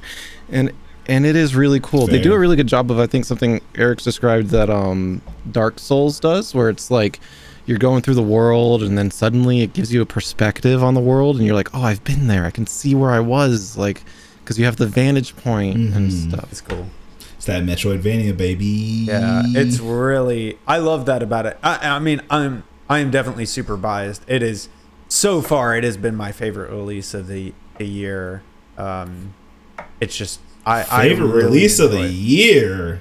Yeah, it's gonna end up being my game of the year, and I know Nat's gonna fucking bring out Hades too, but yeah, I am. Favorite release of the early year. Access. They haven't been released. It's okay, y'all. That's exactly. We can't. Okay. That's fair. Okay. That's fair. Okay. I can see that. Truce. They haven't. V Rising's the only 1.0 in the year that they release. Oh my god. Maybe No Rest for the Wicked will release in December and Hades 2 will release in January, and they can both be my favorite game of the year. Oh my god. That'd be quick. That would be very quick. Dude, Nat, while you're working from home tomorrow, maybe check out Rusty's Retirement. It's a game that sits at like the bottom of your monitor, and you just do like some farm. Oh, yeah. I have seen that. It's like so I cool. Have. Okay, no, I have played it. Yeah. Is it really good? So I've been seeing everybody talk about it and everything, but like, give me the rundown. Like, what is this? It's just game? super casual farm game, basically, with very satisfying like clicky noises when you click on it. It's just filling your extra brain cycles when you're waiting on something or you're talking on the phone with someone or you're in a meeting. Way to make it sound so attractive there, bud. So Anthony knows the laptop that I have. I forget what it's called. You have an extra screen. Up, like, the Asus ROG Zephyrus. Could I like fit it on that bottom screen? It spans the entirety of your thing, right? Then yes. It does. So you can swap it to any monitor you want. I'm actually going to share this my screen now because this is one that's very hard to describe, So this is just very zoomed in, but here you can see they've got the game just at the bottom of their monitor.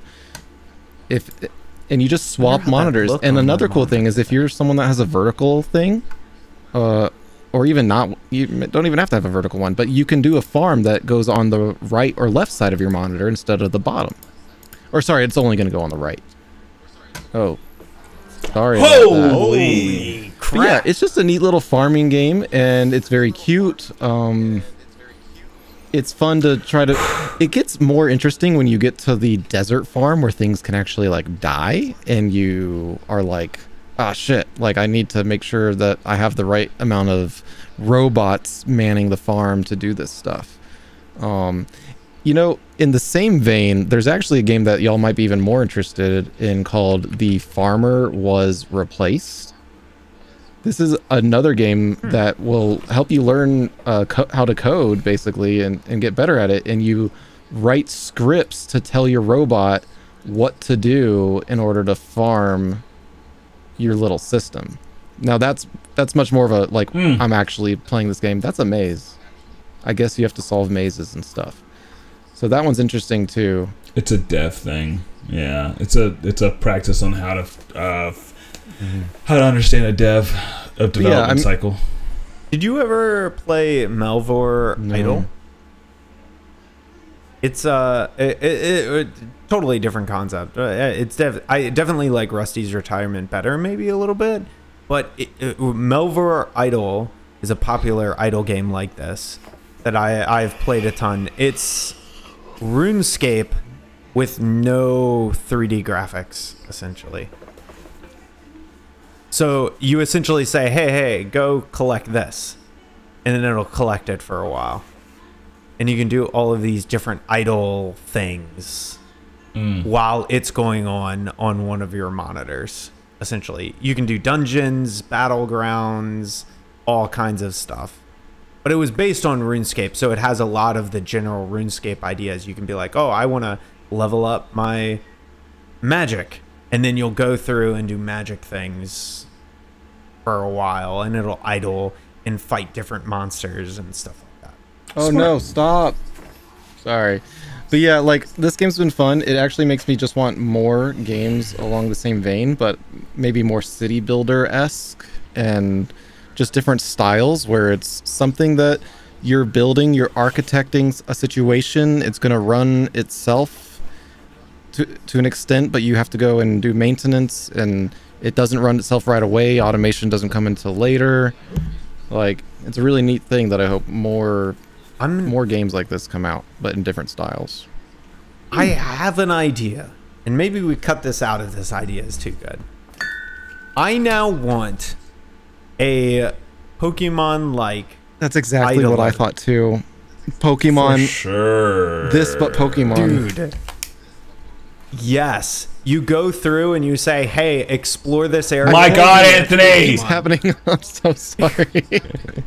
But yeah, picture a case where you have a spare monitor and it does, and then you're like, oh, battle this gym, and it like idle battles that gym for a while, and like you can see the Pokemon fights and all that kind of stuff going on there, and then you can go, oh, I want to catch flying Pokemon in this area, and it goes through and like battles and has some random chance to it, and you get to see the battles, so like it's always going but even on. With like the traditional battling being turn-based, you could actually still do that, because it'd be a gym manager more than anything than an actual like trainer thing. They do have the gym manager. I think they have a gym manager idle. I think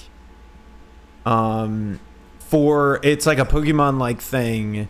I can't remember what it is. It might be a mod for one of the Pokemon games. Pretty sure it's a mod for a Pokemon thing, because I remember there being like a thing where you can be a gym leader and like you manage it on your own. But I think that an idle version of that, where like you do the decorations of it, you decide what biomes, and then people just come in and battle you, and they come in, and every now and then they show up and they fight, and they're like, hey, by the way, like where did you get, like, you see a Pokemon that they have, you're like, hey, that's cool, where did you get that?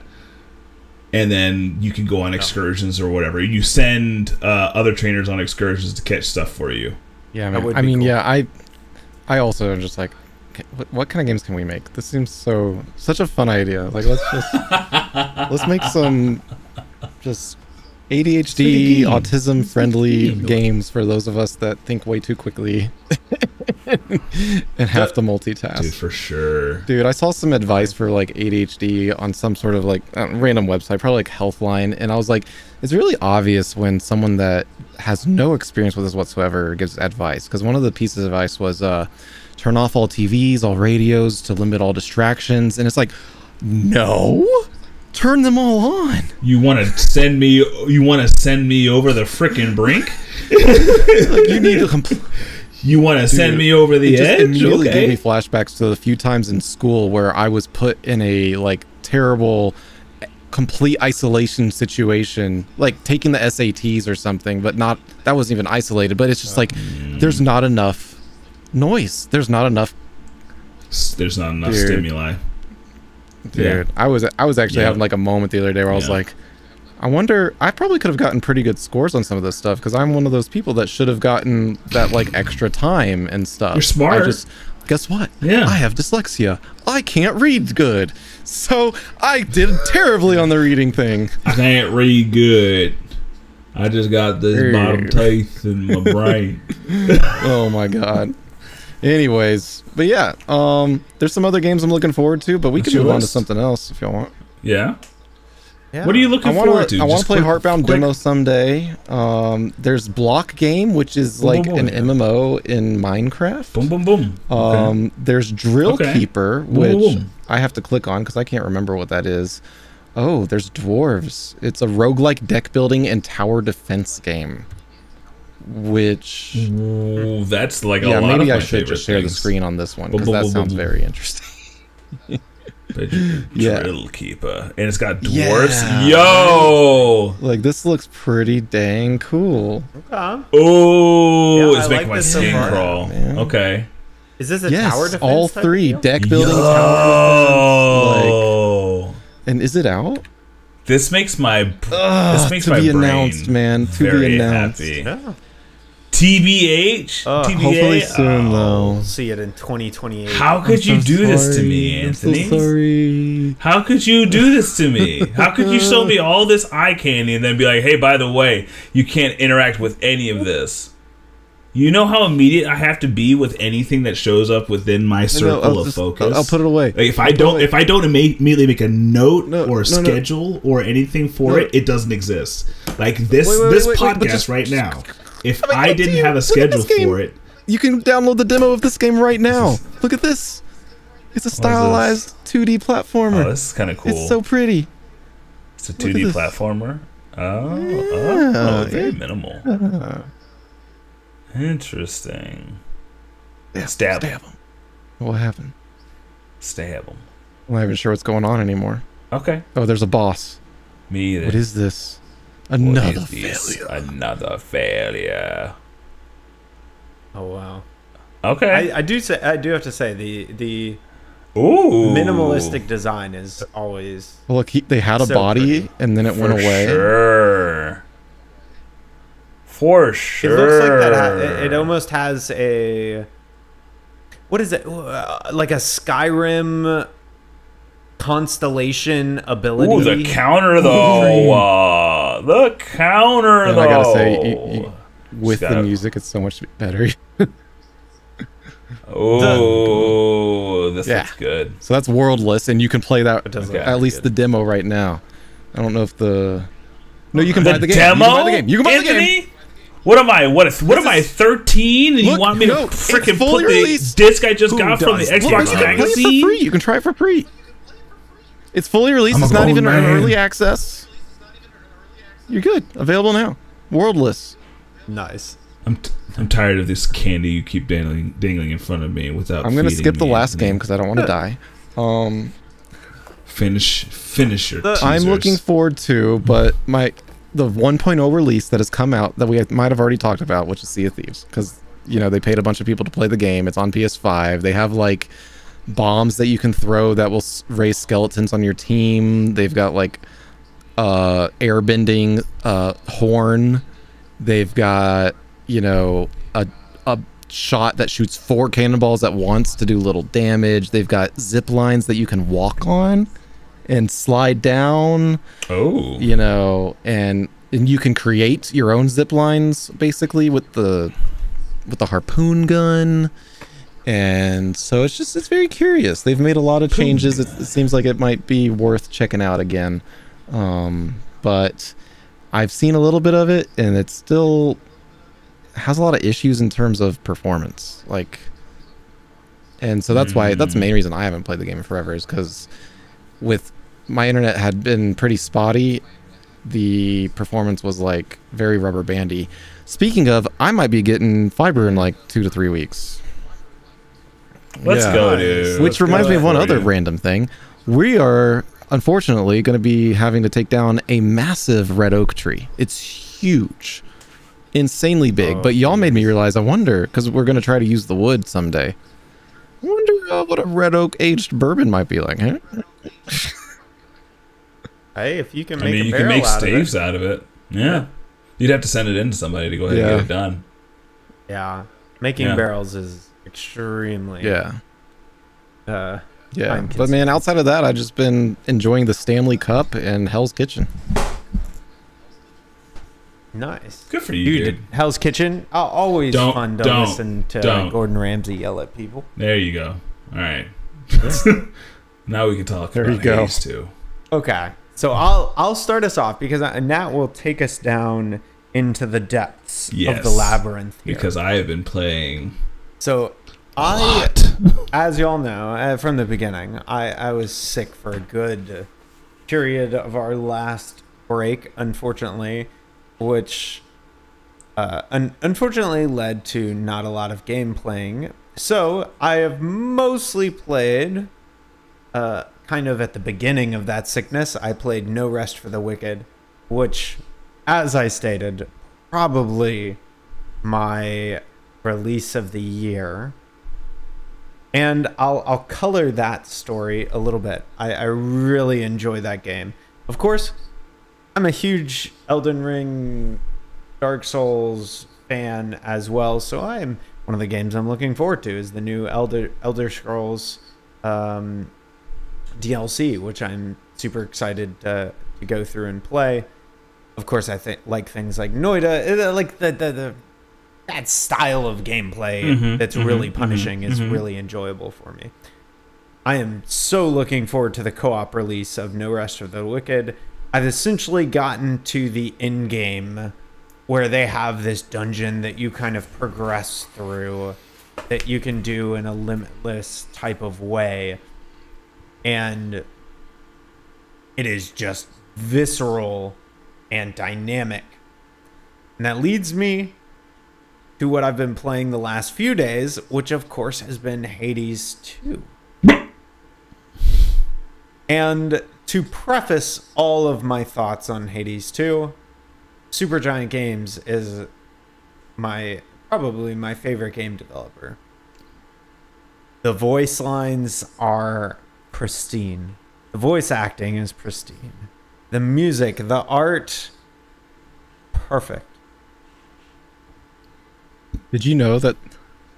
There are some weapons, and so far I love the world, I love the story.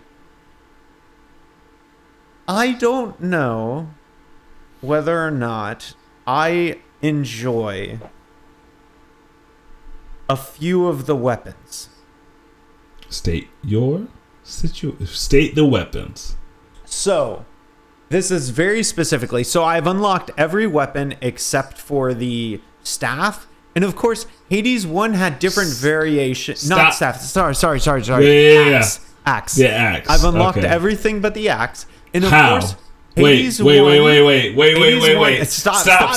No, I had to stop you because there is a weapon that you cannot have not gotten the axe and gotten this other weapon. I see. So there might be a secret weapon I don't know about yet. That's fine. Okay. I'm in for that.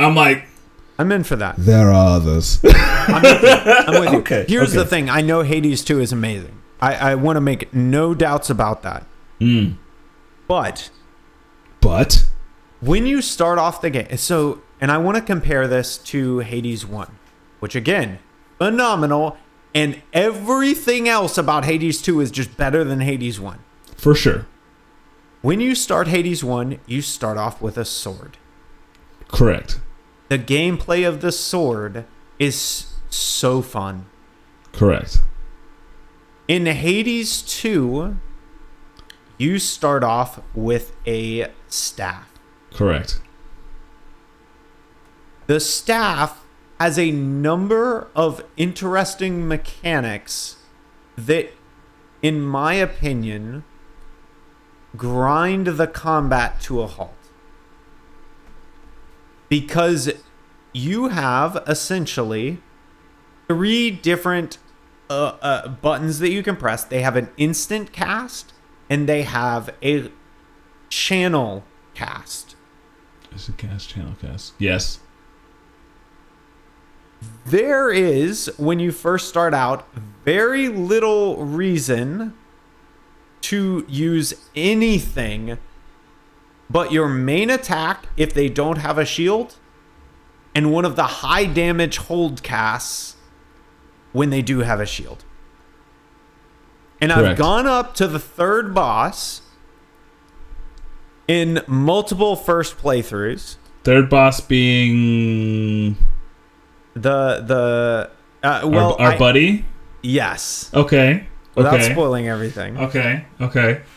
So, in that case, I have now done that with the first few weapons up to the axe. I haven't gotten the axe yet. Every time I play the staff, it doesn't really feel that fun to execute the staff mechanics. True. Every time I play the wands, it doesn't feel that fun to play the mechanics. Yes. Every time I play the daggers, I'm like, why didn't they start with the daggers? Could we not have just made the daggers the first weapon? Why in God's name did we decide to start with the most because the staff has the most pliability. She's a witch. With the boons. With the boons. It's the most pliability with the boons. I understand. And I'm with it, and I see the potential. Right. I am so worried that Hades 2 will have two different audiences, and they're missing out on a third audience that Hades 1 had. The two audience being people who have played Hades 1, they're going to play through Hades 2. Let's be real. Hades 2 is just a better version, more polished, more awesome in almost every way than Hades 1. For sure. But I'm having the problem where there's too many games. And it's not even done, dude. It's not even done. Look, not even close. Hades to 2 done. has more content than Hades 1 did at release in early access. Correct. Look, and I'm not going to lie, I love Supergiant enough to trust them on the staff decision. Trust the process. But if you have a person who doesn't already love Supergiant games or love Hades 1, and they try Hades 2, and they have to deal with the staff for the first 3 hours of the game, fuck that gameplay.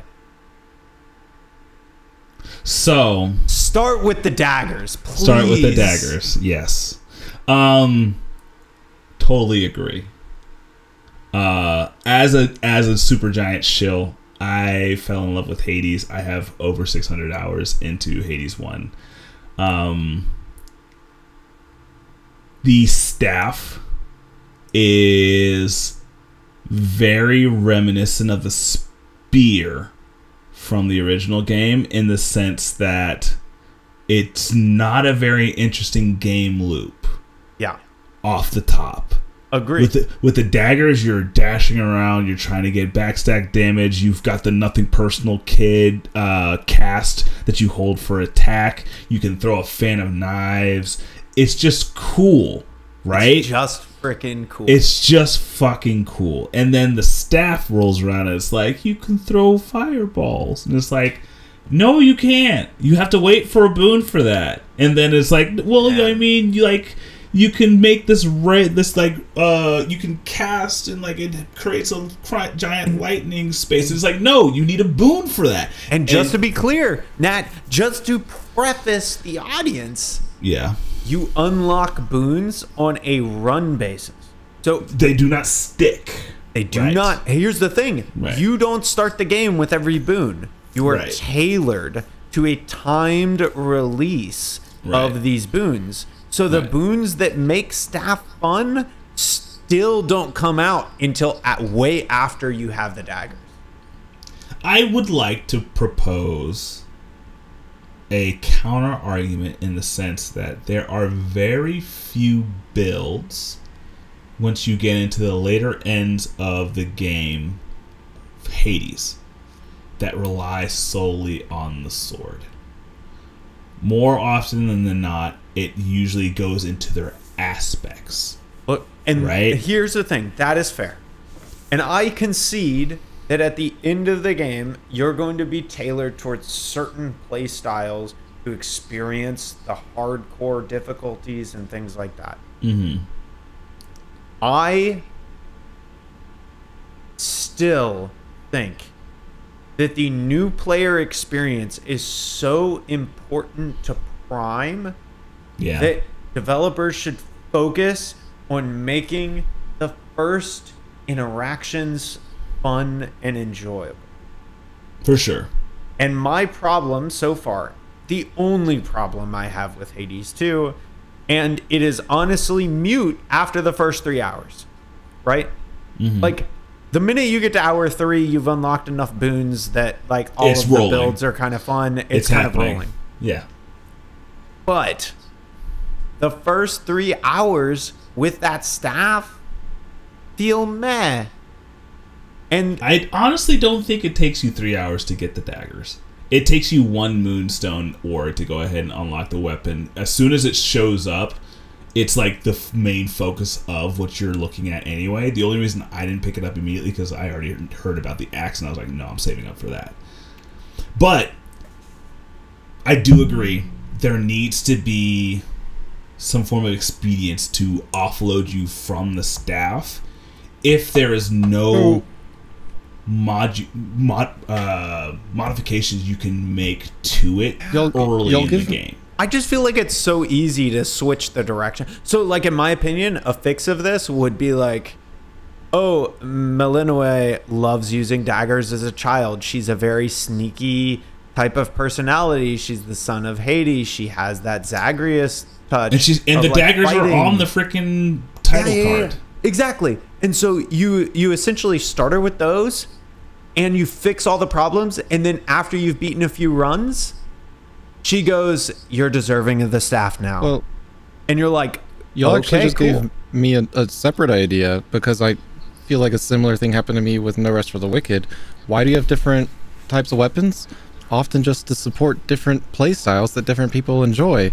So why not have at least 2 or 3 options out of your vast potential array in the beginning of the game to be like, unlocked already. Hey, you know, this is what you would usually get, but do you want to have daggers instead, or would you prefer to be a ranged person? You know, like, I'm so glad you reminded me of this too, because I meant to say this when we were talking about No Rest for the Wicked. I so wish that when you beat that first boss, that was a quest. Not even a quest, but the townsperson rewarded you with a legend, like a legendary weapon that you get to use for a while. Or maybe you had to trade it in. Maybe you still got the sword, but you had to. They were like, "Oh, you know, I could give you this if you would like to give me your sword." Yeah. Anything like that, so that you have some agency on saying your play style. Oh, I really didn't like the greatsword. I want to use this weapon instead. And essentially giving you a beginner weapon that you get to use until you start unlocking the cooler weapons later in the game. And it could just be like the base play styles, because the dual daggers are freaking insanely fast and No Rest for the Wicked. They are it. Yeah. They feel like a starter weapon. Dude, the daggers actually are just no. They don't feel like a starter weapon. Let me switching back and forth a lot. Let me be clear. In Hades 2, the daggers do not feel like a starter weapon because they are so strong against the weapon types that are in the game. Yeah, they do not feel like starter weapons. That being said, the staff does not feel like it is. It does not feel strong enough in its game style that we would make more time for it.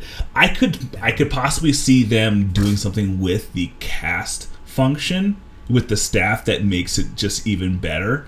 I think it might also. I think it also. So many of these weapons rely on you getting a dataless hammer and modifying how they work. Like I don't know if you've gotten into this. That was the case in the first game too, for sure.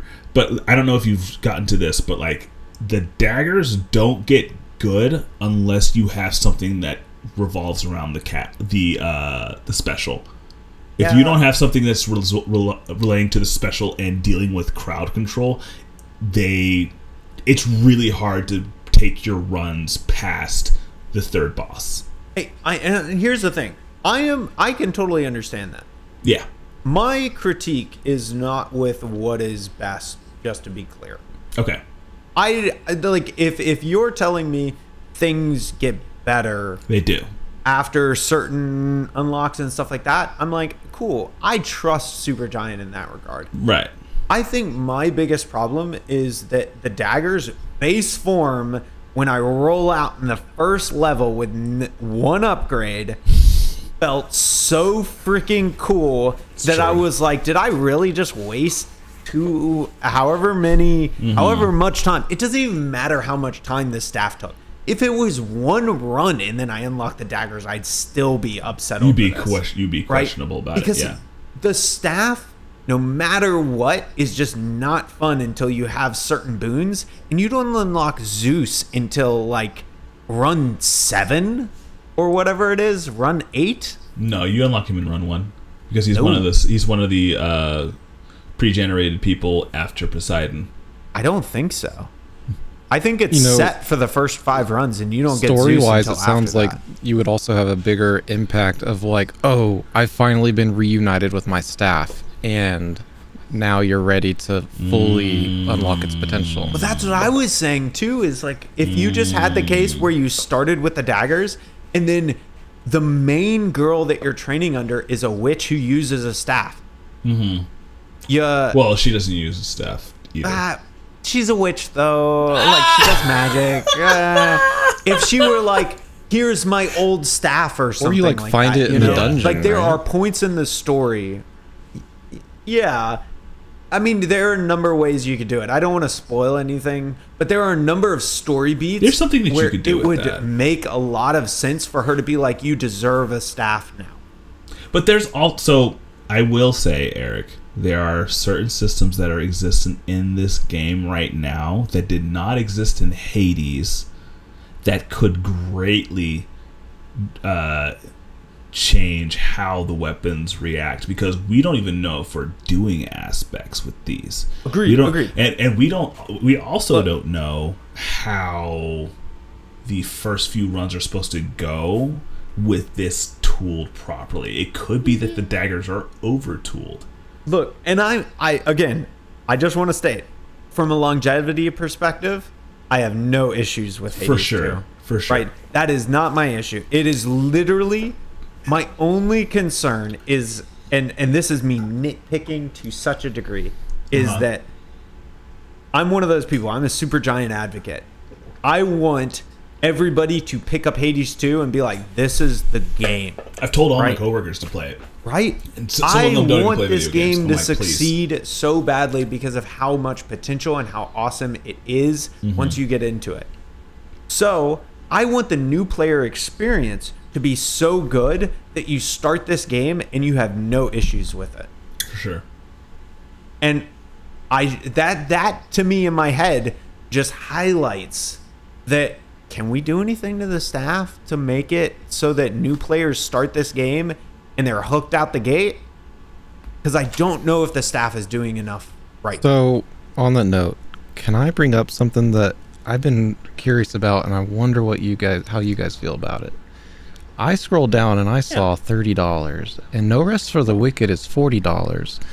They're both early access, and this makes me feel a little weird because I thought early access was like, oh, you are going to go and beta test and QA test basically our game.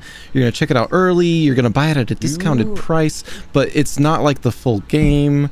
Maybe you pay more later or something like that. I'm surprised to see them so high. And you've heard me talk about this.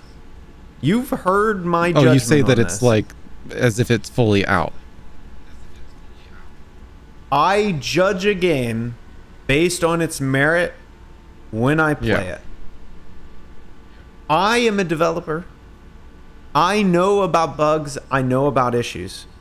And so, if you release an early access game and there are bugs, but the game at its core it's good, I judge it based on the potential and whether it's good and what you do with that going forward. If you're fixing those things and making it continuously better and the idea and the core concepts are good, I judge you based on that.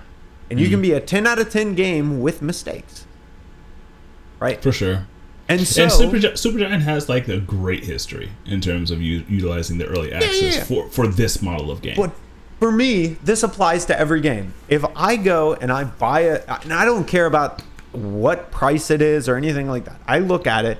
I'm buying Hades 2 for $30. Is this a $30 experience right now? If no, this is overpriced. Yeah, like these are... Now, luckily for Hades 2, it's definitely worth $30. It's worth $30. Like, and what about No Rest for the Wicked? To be fair, for this particular case, is it worth $40? No Rest for the Wicked? I think so. It is better than a lot of $40 games. But that's so interesting to me because I've never seen an early access game for more than $20. That's fair. And here's the thing, and this is why I think people should speak with their money in this regard and stop considering early access like a detriment.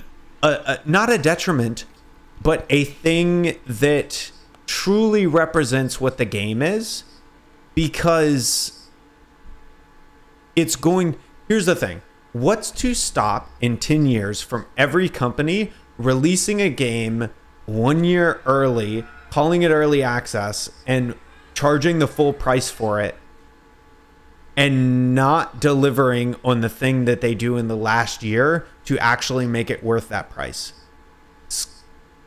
If we don't buy an early access game and judge it on its merit at the time when it's released, then you, or some companies, will start enforcing this ideology that you don't have to finish a game. You don't have to make it good. You don't have to make it all that it can be. You can half-ass it, release it early, and get all the money that you would. But luckily, doesn't Steam have certain policies in place in order to protect the gamers? Where, like, when you release your game, if the gamers find bugs and things that prevent them from being able to play it, you have to fix those. Like, you don't get to just leave that. Like, didn't that happen to Valheim? So, not that I have seen enforced. I thought that happened to Valheim. Very well. It happened to... So, the Valheim case, as far as I know, was more developer-centric and not Steam-enforced, but I'm not 100% on that. But I can tell you with certainty that there are other games that I have had that have been in early access for 5+ years and have not updated full stop at all since releasing in early access, and have not been penalized or lost any of the sales that they had from that time period as well. So I don't know that it is enforced enough, or at least to the degree where I would consider that it's early access, Steam will do something, so I'm okay, right? I still think the people that are buying these things should buy it, try it, play it, and then make their decision on its merit then. So if I sold an early access game for $10, would y'all be upset if when I finished it, I sold it for $20, and the people that bought early access, they already have access to the game because they supported me early? No. You would not be upset? No. I wouldn't be upset over that. And the reason we are not the typical gamer, I don't think. But well, no. The other thing is that, again, I think you should judge something based off of the value that you put into it when you put it in. So if you sell it at a discount because you're saying, hey, this is not the full experience, this is 50% of the experience, and then you go in and you give me an experience that is 50% of $20 because you're like, hey, this is the $10 experience, I am basing the merit of that experience off of what I put into it. I'm basing it on what it is at that moment. It's so weird that we're in like an age of like no expansions. Like, what if you released Yeah. No Rest for the Wicked in 4 parts, almost like an epic movie, and the first part was $10, and if you want to keep going, part 2 is another $10, and then once you get to part 4, you have spent $40 overall. They probably make less money overall, I bet, statistically, and that's probably where it gets messy. You also have some companies that do that. Well, the DLC is that ideology now, too. DLC you do have some companies that are doing it in the East, so different from though? Like an expansion. You know, like when Diablo 2 came out with the expansion, or when StarCraft 2 came out with its expansions, it was like, oh man, this is huge. Like, this is a big deal. Well, I don't know if I agree, though. I think it's variable, though, right? Like, you have, for example, a good recent example is Phantom Liberty or Cyberpunk 2077. I mean, that's bigger than the entirety of the main game, and it's just a DLC. Yeah, right. And you do have some examples of that still being the case. This might be a unique thing for me, but when Monster Hunter World Iceborne was coming out, I was like, ooh, this is a big deal. But when you come out with the DLC, instead of calling it like an expansion, it just feels so different to me. That might be just a marketing thing. I do think there are examples where you're entirely right, but I also think you have some examples that are coming out that are just expansions. They have just renamed them as DLC in today's culture. A good example being Phantom Liberty or the new Elden Scrolls. Elder Ring Elder Ring DLC. Elder Ring DLC is like 2 times the size. Elden Ring. God darn it. Every iteration. I struggled. We're coming to the end of this, boys. It's okay. Wrap it. Yeah. The new Elden Ring DLC is like twice the size of the base game. It's like huge, right? And it's just a DLC. So I think there are. It just depends on the company and how they market it and what they call it. But I think from now on, DLC is going to encompass all of them. And DLC is an umbrella term that also includes expansions inside of it now. Like, I don't think you're ever going to see something called an expansion at a marketing level again. It's always going to be a DLC. And some of them will just happen to be the scale of an expansion that we knew of growing up. Yeah. Nat, what have you been up to? Damn. You've been playing Hades 2. I've been playing so much Hades 2. How many hours am I at right now?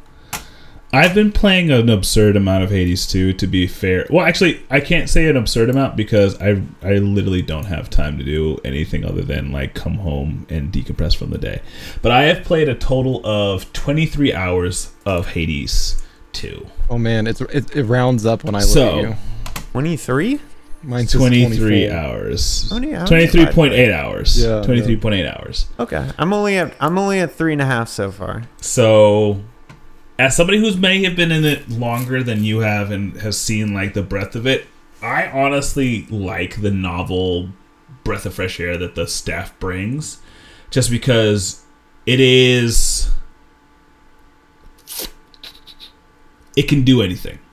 Hey, again, it can go either way. Listening, the staff's only a problem for the first few runs. For sure. It does get better. Like, Nat is not blowing steam. It's just those first 2 to 3 hours that the staff is rough. And once you get like a good boon, you're like, I see the potential here. Also, one thing that the game really needs to work on is expressly describing things in detail of like, hey, to power this up, you need to do X or you need to do Y. Because I didn't know that you could increase your grasp, which is the number of Arcana cards that you can have on one run, by using a currency that is something that you gather through the entire game. So I didn't realize that, you know, that green little ghost looking icon, you spend that to get grasp. Yeah, but did you? Okay, so if I didn't know. Go into that menu for the first little bit of that game, it pops up a thing the first time when you get close to your grasp limit. But you don't have exactly when you get close to your grasp limit, right? No. But right at the beginning, the first time you get to your grasp limit, it pops up a dialogue box. That dialogue box tells you that information. If you skip that dialogue box and keep pressing A, it shows up every single time until you say don't show up again. So what you're telling me is that I'm a spammy little boy. You spammed and never read that dialogue box, or you said ignore this dialogue box. God! I probably just press ignore. I was like, I know what I'm doing. I'm a seasoned. You had two options there because that dialogue box. Literally, here's the thing. I did like the first few runs, and then I got to the limit, and then it kept showing that dialogue box, and I kept skipping it, not reading it. And then I kept doing it, And then finally I'm like, okay, what is this dialogue box, and how do I get it to stop showing up? So I read through it, and I was like, cool. That's important. So yeah, I am deep into this game already. I've already made my first full run all the way down to the big bad. I have not defeated them yet. I'm still wondering where the because I was midway through the fight and I was like, dude, I'm doing like 0 damage. Like I mean I'm doing damage, but like the level of focus that I thought that I needed was not where I was supposed to be. Like I am so excited to see the speed run for this, to see how they cheese like the second layer in the first run. In the first run, because so I got to the second boss on my first run. Okay, the first layer is probably objectively just easier than the first layer in Hades 1, in my opinion. I would say yes. And then the second layer has some scaling weirdness to it. It doesn't scale linearly. So I beat the first run, no problem. The first layer on my first run, like it was a cakewalk. Did you realize that you can unlock the little spaces that had chains on them by trying to unseal them? What do you mean? In the second biome, yeah, when you are going to the doors, yeah, and some of them are wrapped in chain. Oh yeah. No. I'm just talking about purely from a monster health perspective. Oh, okay. The damage scaling is so. It's you absurd. Finish the first level, first run. You get to the second layer, and there's some big boys in there. There's some thickums. What the time it took me to kill like the first boss was the time it took me just to damage all of the enemies in room 1. Correct. Because you're not supposed to be there without a certain boon. A certain arcana. Yeah. And so it feels really interesting how the scaling is designed in such a way that it's designed so that you don't get to the second layer on your first run. You can't. So you can. It's just a measure in patience. It's the worst, honestly. Oh no, I was like, I'm getting to this. And then the second layer took me like an hour on my first. Did you get to the third run? No. Okay, because I was about to say, if you got to the third on your first run, you would get checked. Yeah, there has to be some way to cheese the second boss on the first run that speedrunners will figure out. But when you get there, you just do no damage to them. And like, yeah, the problem is if you don't have any speed upgrades, dodging them is also a nightmare. And so they just chip me away faster than I could chip them away. I was like, I was there for a long time dodging my little heart out, but there's not much you can do unless you have some sort of, at least in the first run. Once you get to the later runs, you'll have enough damage to where it like but the second. It's just not. Yeah, it's not but before that, it's just like a nightmare. I was like, what are we doing? But all that to say, game's fantastic. It is. I have nothing bad to say about this game. It is my favorite thing to do as of right now, even outside of writing music, which I've been trying to get back into. It is not perfect, obviously, but it is polished enough that I am so excited for what they're going to do for the future of this game. I can't see them fumbling this. I'm so excited too, just to kind of, when you play Hades 1, you have a path, and you go through said path, and that's kind of the game, and you do that path, In Hades 2, they tease at least 2 other paths, and I have yet to do any of them. 2 others, just 1 other. You tell me what the river means at some point, then, sir. What, at the beginning of the game? There are 3 paths out of the beginning. Not 3. That's enough. That's that like the back room that they had for in the first game whenever they had like an office. Okay. I don't think that's a portal. If it have you unlocked it yet? I have not. You don't know. You don't know. There could be 3 paths. There could be 3 paths. Honestly, I would be flat. I don't know where else they would go, though. I mean, like, it would just be an express trip down. That's the beauty of it. Maybe it's an express trip down? Or, I don't know. I would have to think about that I more. don't know. But there's definitely 2. There's definitely 2. I'm at the stage right now where it's like, hey, you need to get another place, by the way. So and that in and of itself is super exciting, because I think one of the things that, like, I played a lot of Hades, not as much as Nat has, but I've played a good bit of Hades, and one of the things that would keep me from coming back is the excitement of having some other run to be able to do. Something that, like, for example, Binding of Isaac is a good example of this. In Binding of Isaac, you have multiple different paths or options that change your experience throughout the run entirely. And Hades 1 had that just a tiny bit, but mostly it was the interaction that you're changing, not the path.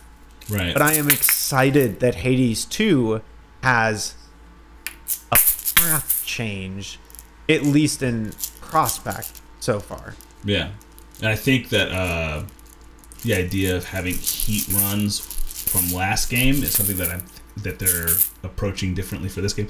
Every single time that they do a game, they do something different. So I have to assume that the sequel is not going to be an immediate copy of the previous. So I'm just excited for whatever they do after this. I want to kill time, as the tagline prescribes, and when I do it, I want to see what they're going to try and have me discover throughout this entire storyline, because a lot of it is also storyline. Like, you want to know why is this all happening? Like, what happened between the end of Hades 1 and Hades 2? And this, it's just a complete question mark. Because we are in the dark. Completely in the dark. So I'm stoked. We don't know where our boy is. We don't know where our boy's dad is. Because last we know, spoilers for Hades 1, they're kind of just living happily ever after. Ever after, yep. And now shit's all done messed up. All sorts of fucky wucky. So, but I guess with that, if you have nothing else, I got nothing else, man. Just that game. Anthony, all hearts and minds clear? Yeah, man. I'm pristine, dog. Okay. Well, I guess that concludes another wonderful episode of the Taphaven podcast. Be sure to like and subscribe down in the doobly-doo. We do have a wonderful little link for Riverside that gives us a kickback. If you like the way this podcast is going, I do think that the editing for Riverside has been mostly pretty good, outside of a few exceptions and hiccups. But at least in terms of audio and video quality, it has been wonderful. Fantastic. And thanks again for everybody viewing all this stuff. I think we are almost at 100,000 views. We're closing in on that. I think we're like 80 something thousand. Let's almost 75 subscribers. So, you know, you 75 people. Yes, you're also wonderful. I love you. Although much less are the people who probably make it to the ends of our episodes, although I know some people do. And with that, we'll catch you in the next one. Kira, bye.